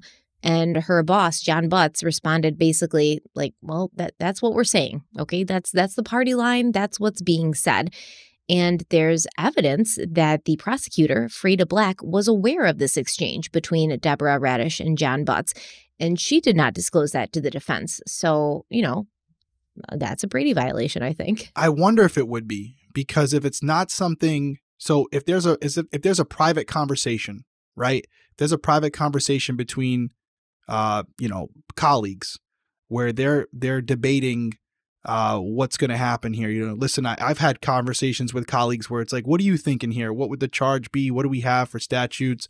And we might go back and forth where I'm saying, hey, I think we can hit him with this, this, and this. And they're like, no. And then ultimately, my lieutenant, who's above me in rank as a sergeant, can say, listen, I'm looking at what you're saying. I hear you, but I disagree. I'm in charge. This is what we're going with. As a team, as out of my office, that's what we're going with. And so I could see a world where there was a discussion between the chief medical examiner and obviously Deborah Radish, and ultimately they went with his decision because he looked at the body as well. He might have done his own analysis of the report and said, this is what's coming out of my office. Now, if there was a letter written by Deborah Radish or any type of form filled out by her where she divulged this information because she wanted a written report of her findings and her opinions, and that wasn't turned over to the defense, then yeah, clearly that's a clear Brady violation. But you're saying that it's speculated that Frida Black knew about this conversation, right? There's been nothing to prove it. Frida Black knew about this conversation, and she didn't turn it over to the defense, and it's not her decision to decide whatever is material or exculpatory. You have to turn everything over to the defense, just like that one dude, I forget his name, but the first guy who kind of wrote like, oh, I think this looks accidental, and then later changed his mind. That way the defense can now look at that dude and be like, hey, you changed your mind. Why did you change your mind? You should know that the medical examiner, the person that the jury's going to look at who says like, this absolutely was not an accident, this was absolutely blunt force trauma, initially wrote to her boss and said, I don't know how comfortable I feel putting this on the actual autopsy report. And he was like, just do it. And the prosecuting attorney knew about that. That's a Brady violation. You don't get to decide what's material and what's exculpatory. You have to hand everything over during discovery, and you don't have to bring their attention to it, right? She wouldn't have had to have been like, here, David Rudolph, just so you know, here's something that's really going to help you. You just throw it in. They give them 10 million boxes, man. You hope they don't find it. But if they, you got to give them the chance to find it. And here is a specific sign along with, the whole blowpoke pictures where they're just like, this doesn't really fit our narrative, so we're going to just pretend we didn't see it, or we're just going to ignore it. And it's like shoddy. And it's like, once again, who's the bad guy here? Who's the bad guy? You're supposed to be like on Kathleen's side. How can you be on her side when you're consistently doing stupid shit that in 8 years is going to get Michael Peterson an Alfred plea? It's 2 hours and a half into it, so I'm going to agree to disagree with you and move on. Yeah, let's end it. Let's end it. Jesus, guys, as always, we appreciate you guys joining us here. Follow us on our social media. We had mentioned Crime Weekly News at the beginning. Make sure if you're listening on audio, you subscribe, put notifications on YouTube. It's a YouTube only thing right now, and it's going to be that way for the foreseeable future. If you want to follow us on social media, you can go to Crime Weekly Pod on Twitter and Instagram. You can find out all the updates there. We also have a Patreon page. We've started to add new things to it where we're releasing these videos early to our Patreon watchers, if you want to put it that way, because it's only YouTube. We also, if you subscribe to the channel, you will see that we have some merch stores coming out in the foreseeable future, and there's going to be a discount associated exclusively with our Patreon members. So, as always, we appreciate you joining us here. Thank you guys so much for being here. We will see you next week for some more stimulating conversation. Bye. Bye.